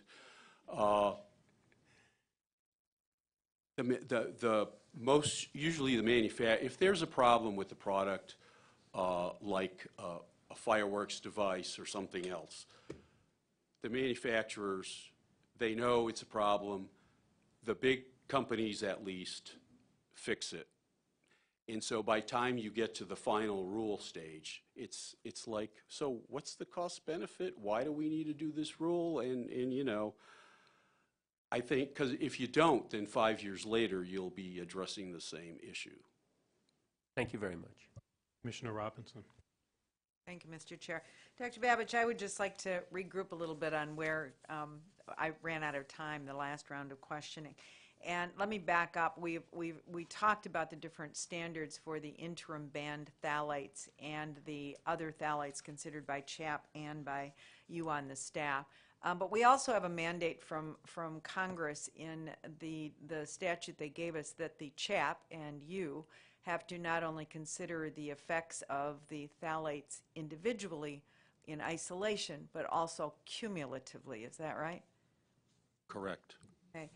So just quickly, we talked about the interim ban, that we're looking under reasonable certainty of no harm, and we talked about DNOP and DIDP not being active, in other words, not being associated with male reproductive problems and or developmental problems. So the recommendation is to lift the ban, and then DINP, which is one of the active phthalates associated with male reproductive developmental problems, and that the recommendation is to make the temporary ban permanent. So let me just move on to DIDP, DPENP, DHEXP, DCHP. These were found by both the CHAP and you to be active phthalates, and there's a recommendation of a permanent ban by both you and the CHAP, correct? Correct. Okay, and DIOP, Commissioner Adler's talked about, and I only want to follow up with that you are recommending that we continue to examine that as we have the resources, but that at this point we don't have enough data to make a decision on a ban. Correct. Okay. And the last ones were DEP and DPHP, and the CHAP did not recommend any bans on this. And I would just like to comment that what the CHAP said, and I assume the staff is in agreement, is that we should do additional study. But as you've noted, this is a very complicated effort and an expensive effort. And I would just like to call on our fellow health and safety regulators, as well as the academic community, manufacturers, and other stakeholders to study those phthalates further. So let me move for a moment, if we could, Dr. Babich, to the issue that Commissioner Burkle raised with respect to the data. And I don't want to use the term, I don't want to get messy about the term data, because there's scientific data with respect to the molecular structure of each of these phthalates with respect to them being active and inactive. The NHANES data, on the other hand, has to do with people over the age of 6 and what exposure they have to phthalates. Is that right? Correct. Okay, and the NHANES data has nothing to do with the data concerning molecular structure of the phthalates, as Commissioner Adler pointed out. Is that right? Correct.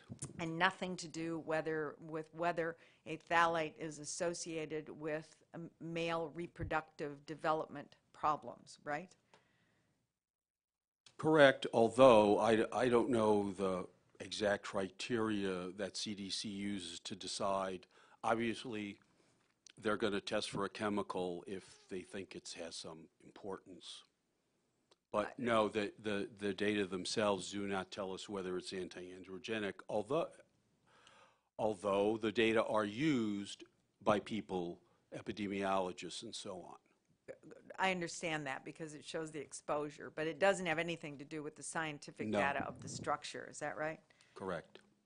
And as you pointed out, that there's the data with respect to children under the age of 6 is separate from the NHANES data. Correct. Okay. And as we've said, when the time comes after you've considered the comments and this additional data, then I assume doing what we always do, you will make recommendations to us on a final rule, which may be the same or different than the one you're recommending now, right? Exactly.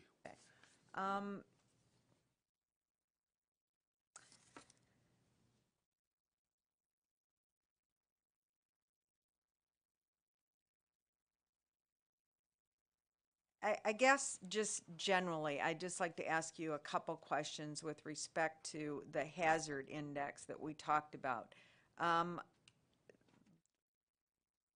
It's generally agreed that the hazard index above 1 is something that we very, very much don't want to have occur, right?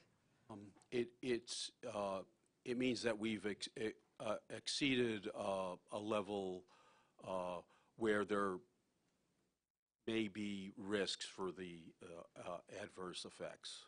And we want to keep it as low as possible as in making decisions about these phthalates, right? Well, yeah, yes, although certainly if you're at or near 1, you may not be as worried. Lower is better. There are additional chemicals other than phthalates, as I understand it, that we are exposed to that are also anti-androgenic, is that right? Correct. And those contribute to our overall exposure? Yes. And that, as I understand it, was not included by CHAP in the hazard index. Only phthalates were included. Well, for a couple of reasons. One, wasn't part of their mandate, but also because of the availability of data. Even though, NHANES measures some of these compounds, they're not necessarily in the same people where they're measuring phthalates, and they're not. Some of these compounds aren't measured in NHANES. So the CHAP assessed that as best they could. And assessed. And what they said was that at the very least, it has a small effect of increasing the hazard index. As a worst case, it might double the percentage of people who would have a hazard index greater than 1. And as I understand it, in your discussion, in your materials and the staff's materials about the hazard index and the approach that CHAP took, that their calculations were actually conservative in terms of erring on the side of underestimating the exposure. Is that right?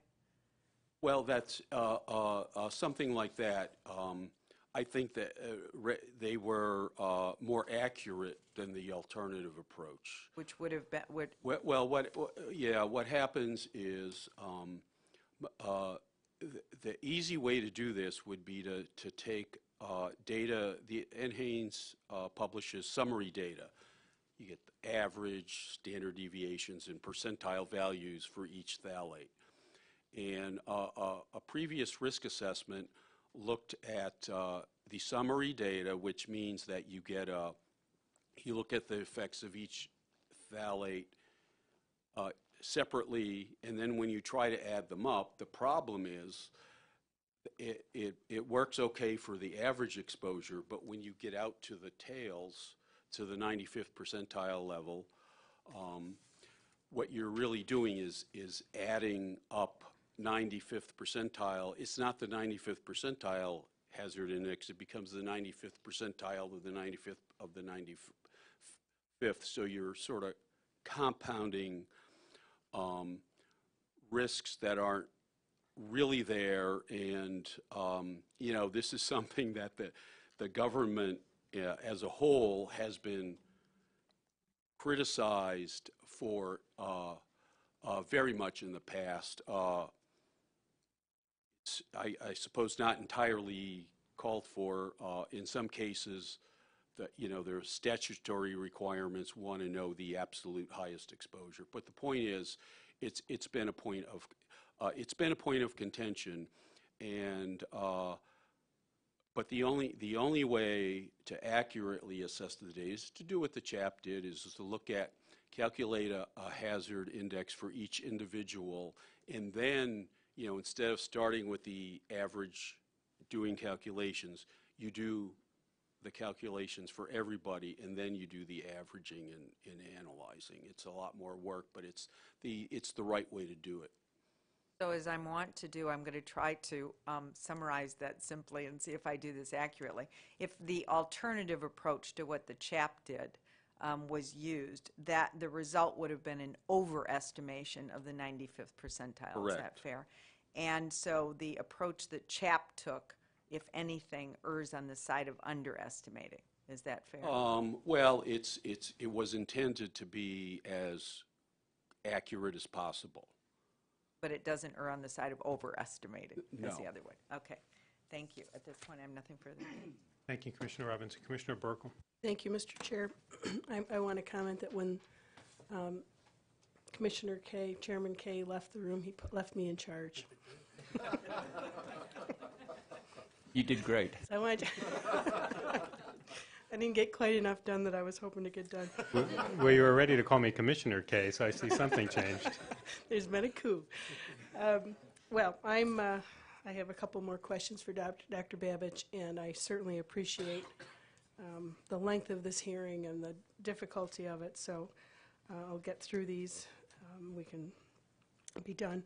And I want to get something clarified. In my previous round of questionings, you mentioned that the CHAP only used the 05-06 data and not the other. Did our staff look at the more recent data, or did they strictly use what the CHAP used? Well, the staff looked at the most recent data. We've seen some of the we've seen the submissions, the comments on the CHAP report, and we've also looked at publications relating to the latest data, and informally spoken to colleagues about what these data might mean. We, of course, have not yet done a detailed analysis of the data ourselves. And just to clarify, when you say the most recent data, even the last 2011 and 12, that data as well? Right, the data that were released, I guess it was late last year. Okay. Does our health sciences staff have not only the expertise, but do they have the resources to derive the exposure from the NHANES data? Well, I think that it would take a significant effort, and it would involve not just health sciences, but probably the Directorate for Epidemiology for help with the data analysis.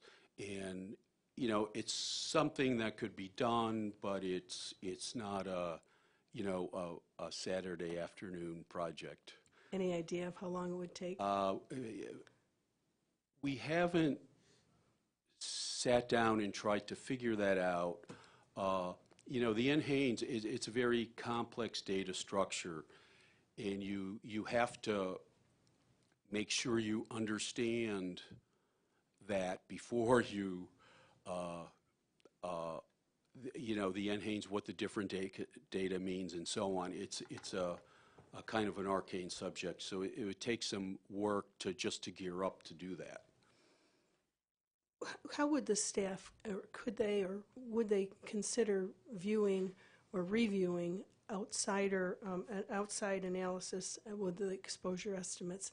Would they, and how would they approach it? Would they redo it? Would they spot check it? Would they replicate it? How would they go about doing that? And I think that we would, the specifics of how we would approach this, we haven't worked out yet. We've certainly talked about it, and, you know, I raised the issue way back when those data were released. And, you know, the answer may be all of the above.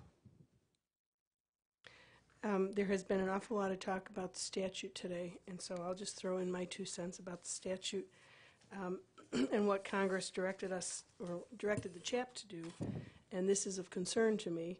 In CPSIA, it says review all relevant data, including the most recent, best available, peer-reviewed scientific studies. And so I see a bit of a gap there on the part of the CHAP report, and that's primarily the reason why I brought up this timeline today and talking about what data was used, because I don't believe they used the most recent data. I wanted one other question for now, and that is with regards to the 910 data. Are you, now, earlier, and I guess I should clarify this, you're saying that reasonable risk would be less than, reasonable risk of safety would be less than 1? Well, I'm saying that you would, at the very least, need to have a hazard index no greater than 1. Okay. And so has anyone plugged in, and are you aware that if you put the the most recent data, and that's the 11-12 data, into, you put that into and use the exact methodology that the CHAP used, that hazard index will be below 1? We have not done that. We have seen comments of people who have reanalyzed the data. Would you agree that that's a critical piece of any analysis that's being done with regards to rulemaking? If it would change the conclusions, and then that's something that we will obviously address during the public comment period. And we will consider the public comments. We will consider any new data that become available. Thank you. I finished with my questions for now. Thank you. Thank you, Commissioner Burkle. Commissioner Morovic. Thank you, Mr. Chairman, and thank you, panel. I have a question again about, well, I want a confirmation, actually, with regards to the threshold that's been established for the reasonable certainty of no harm in determining continuing the interim ban on DINP, that recommendation, and reviewing the other recommendations based on notice and comment. It's stated in the package here, and again, you just mentioned it, that there would need to be a hazard index of less than 1 needed to ensure a reasonable certainty of no harm. Is there any reason to believe that the staff has less faith in the methodology that they concurred with in first reviewing the CHAP? What I'm wondering is there any chance that somebody looking at this might think it's a Lucy with the football in the old Peanuts cartoon where we said we liked the methodology, but then when the numbers change, we move to a different methodology to make the case? Is there any reason to believe that that hazard index methodology won't be used in consideration of the notice and comments to confirm or change the recommendation to the CPSC to continue the ban on DINP? Well, we're not changing the methodology of the risk assessment,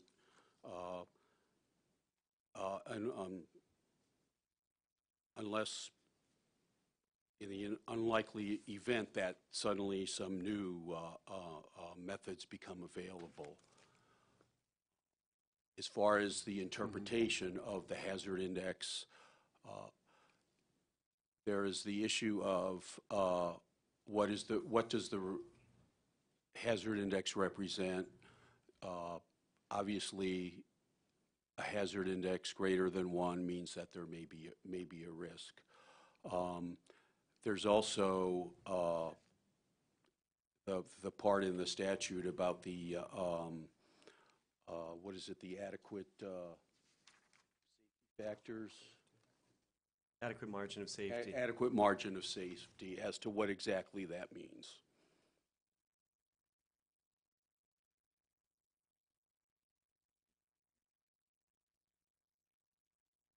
Thank you.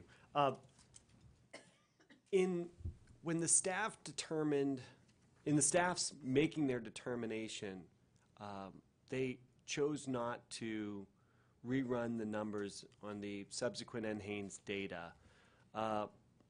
Why not? I mean, I don't ask you to explain why the CHAP ignored two subsequent data sets from the same, the same apples to apples, data sets, produced the same way. I don't expect you to be able to rationalize why the CHAP ignored those two subsequent data sets. But in our staff making a recommendation, they were clearly aware of those data sets as well as two subsequent data sets, yet came to the conclusion and felt confident enough to make a determination to the commission and recommend that we make a determination to continue the interim ban without considering how those subsequent exposure data might change the outcome on the critical factor which has been defined to identify whether or not there's been a reasonable certainty of no harm. You mentioned that the staff considered it and rejected it. Can you explain a little bit more? It seems contrary to a lot of the thinking that I see around here, where the staff would absolutely want to always take full advantage of the most recent data, regardless how that might change an outcome.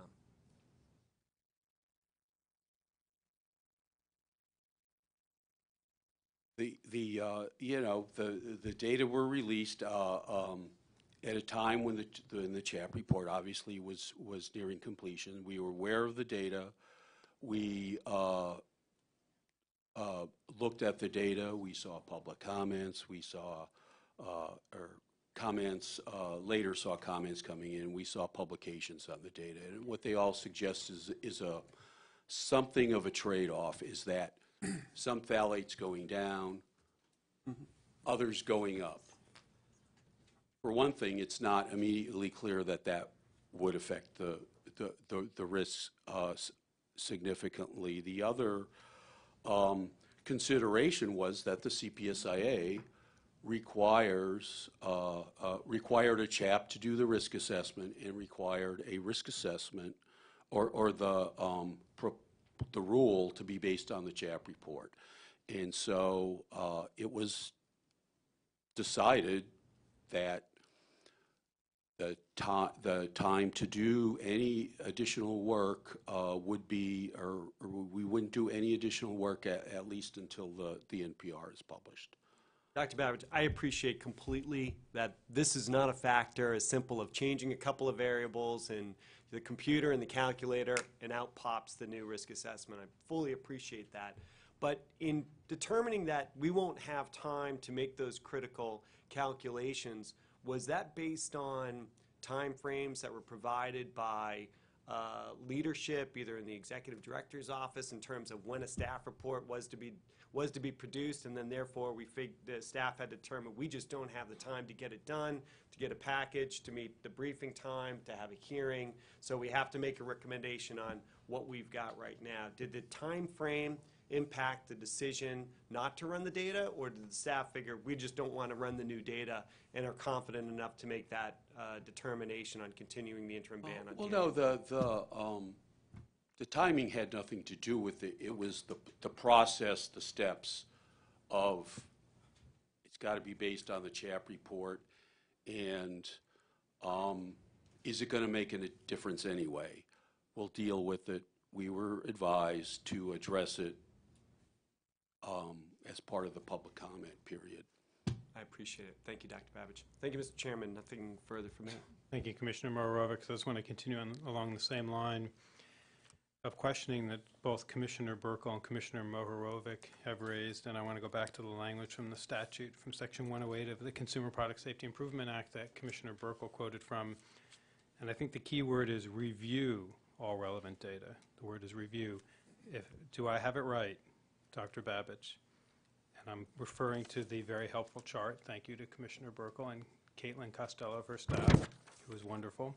So I have it right that the CHAP primarily relied on the 2005-2006 NHANES data set. That was their baseline data set for the work in the CHAP report. Is that correct? Correct. And that as they were moving along and as the process was going along, the NHANES data from the 07-08 was issued, the 09-10 was issued. They were aware of it.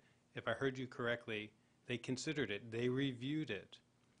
They did not believe it changed, even with fluctuations. It did not identify any particular trend, and it did not change their ultimate conclusions. Is that correct? this is what some of the CHAP members, I mean, this is what they do. They know when it's coming out because they know the people who produce the data and all of this. So they are very much aware of when the next data set's coming out and so on. You know, the report, of course, was essentially done at that point. Yes, the CHAP considered, they reviewed all the data during the entire process. Of course, this last set, it was too late to put anything in the report.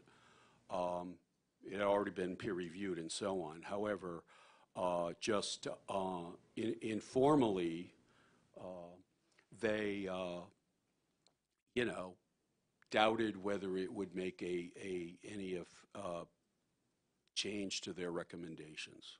But clearly, prior to the release of the 11, 12, and Haynes data set, do I have it right that the CHAP reviewed, at least reviewed all of the prior released NHANES data set up until yes, from yes. 05, 06 through 09, 10?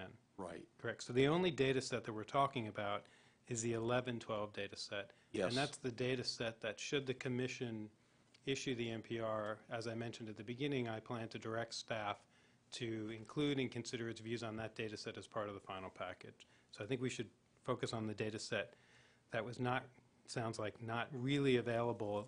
As we have all acknowledged, there has to be a cutoff. And the CHAP made a reasonable cutoff in its own estimation. And then, again, according to Commissioner Burkle's chart, this data set came out after the fact. The other thing that I want to touch on goes to the timing that Commissioner Mohorovic mentioned, and I think it is an important factor to consider that Congress, as part of the statutory scheme, directed the Commission to promulgate a final rule 180 days upon receipt or after receipt of the CHAP report. And I believe that that is approximately mid-January based on when we received the CHAP report. So we're clearly not going to make that, but the fact that we're probably not going to make that doesn't mean that we shouldn't endeavor to follow the law and try to get it done as quickly as possible, recognizing that we have to put in the requisite scientific and technical work and make sure that it's done properly. Commissioner Adler? Just a quick observation, and just to, at least to help me put it in context, one of the things I like about this agency is we are a creature of statute. We follow our statute. We are also a data-driven agency.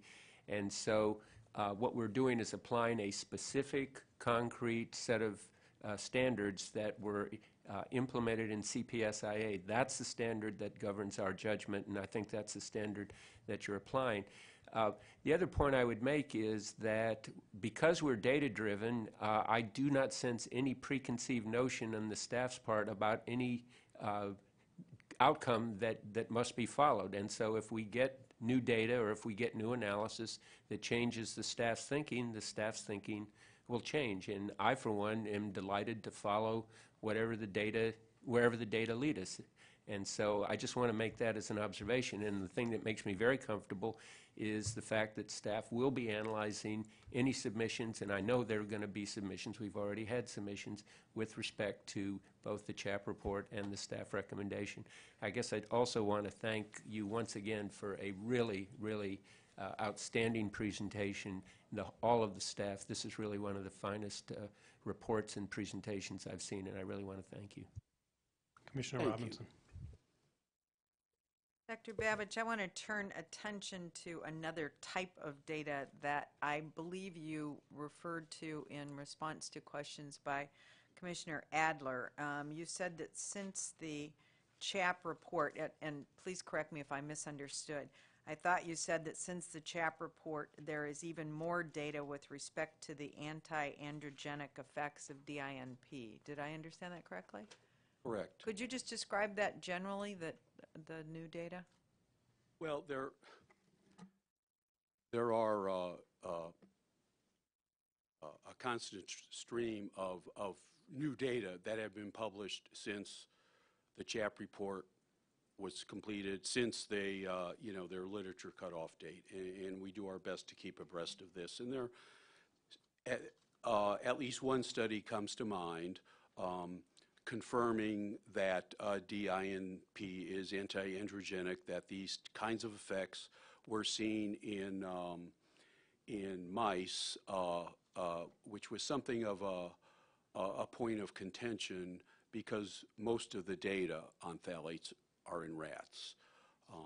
And there was, you know, a concern about the lack of data in other species. So we have that data. There are new epidemiological studies that have been published that continue to find associations between phthalate exposures in humans and adverse health effects. So, you know, there's new data coming out all the time. The challenge is to assess, you know, whether or when there is enough new data that it would affect the assessment. Thank you. And again, I just want to thank staff, as the other commissioners have, for this superb job. Thank you. You help us do our jobs well. Commissioner Burkle. Thank you. I just have a couple questions about the peer review. The peer reviewers of the CHAP, they identified problems with the draft, but and in the final report that came from the CHAP, those issues that they raised weren't addressed. And so I'm wondering, did the CHAP disagree with those suggestions and concerns, or is there an explanation why they agreed or disagreed with them somewhere, and how would we be able to review those comments? Well, I mean, could you be a little more specific? I think that overall, I think the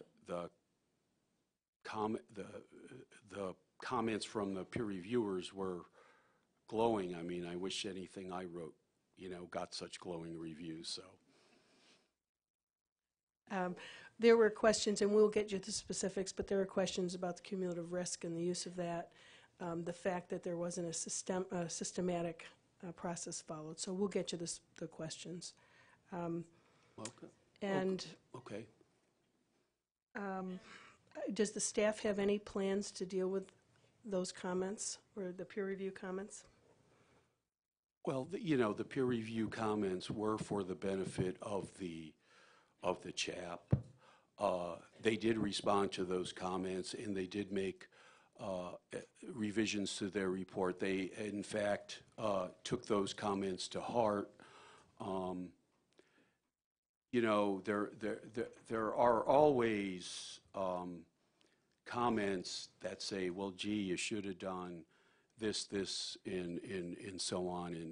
And yeah, a couple years and a couple $1 million, we might be able to do that, but would it affect the answer? You know, beyond that, those comments were for the CHAP. Whatever comes in during the public comment process, the staff will respond to. Thank you, Dr. Babich, and thank you to all of the panelists today, and for the staff for an incredibly complex package and for all of your hard work on it. Thank you. Commissioner Mohorovic. Excellent. Thank you, commissioners. Thank you, staff. Thank you for those in attendance and viewing online. This concludes this public meeting of the United States Consumer Product Safety Commission.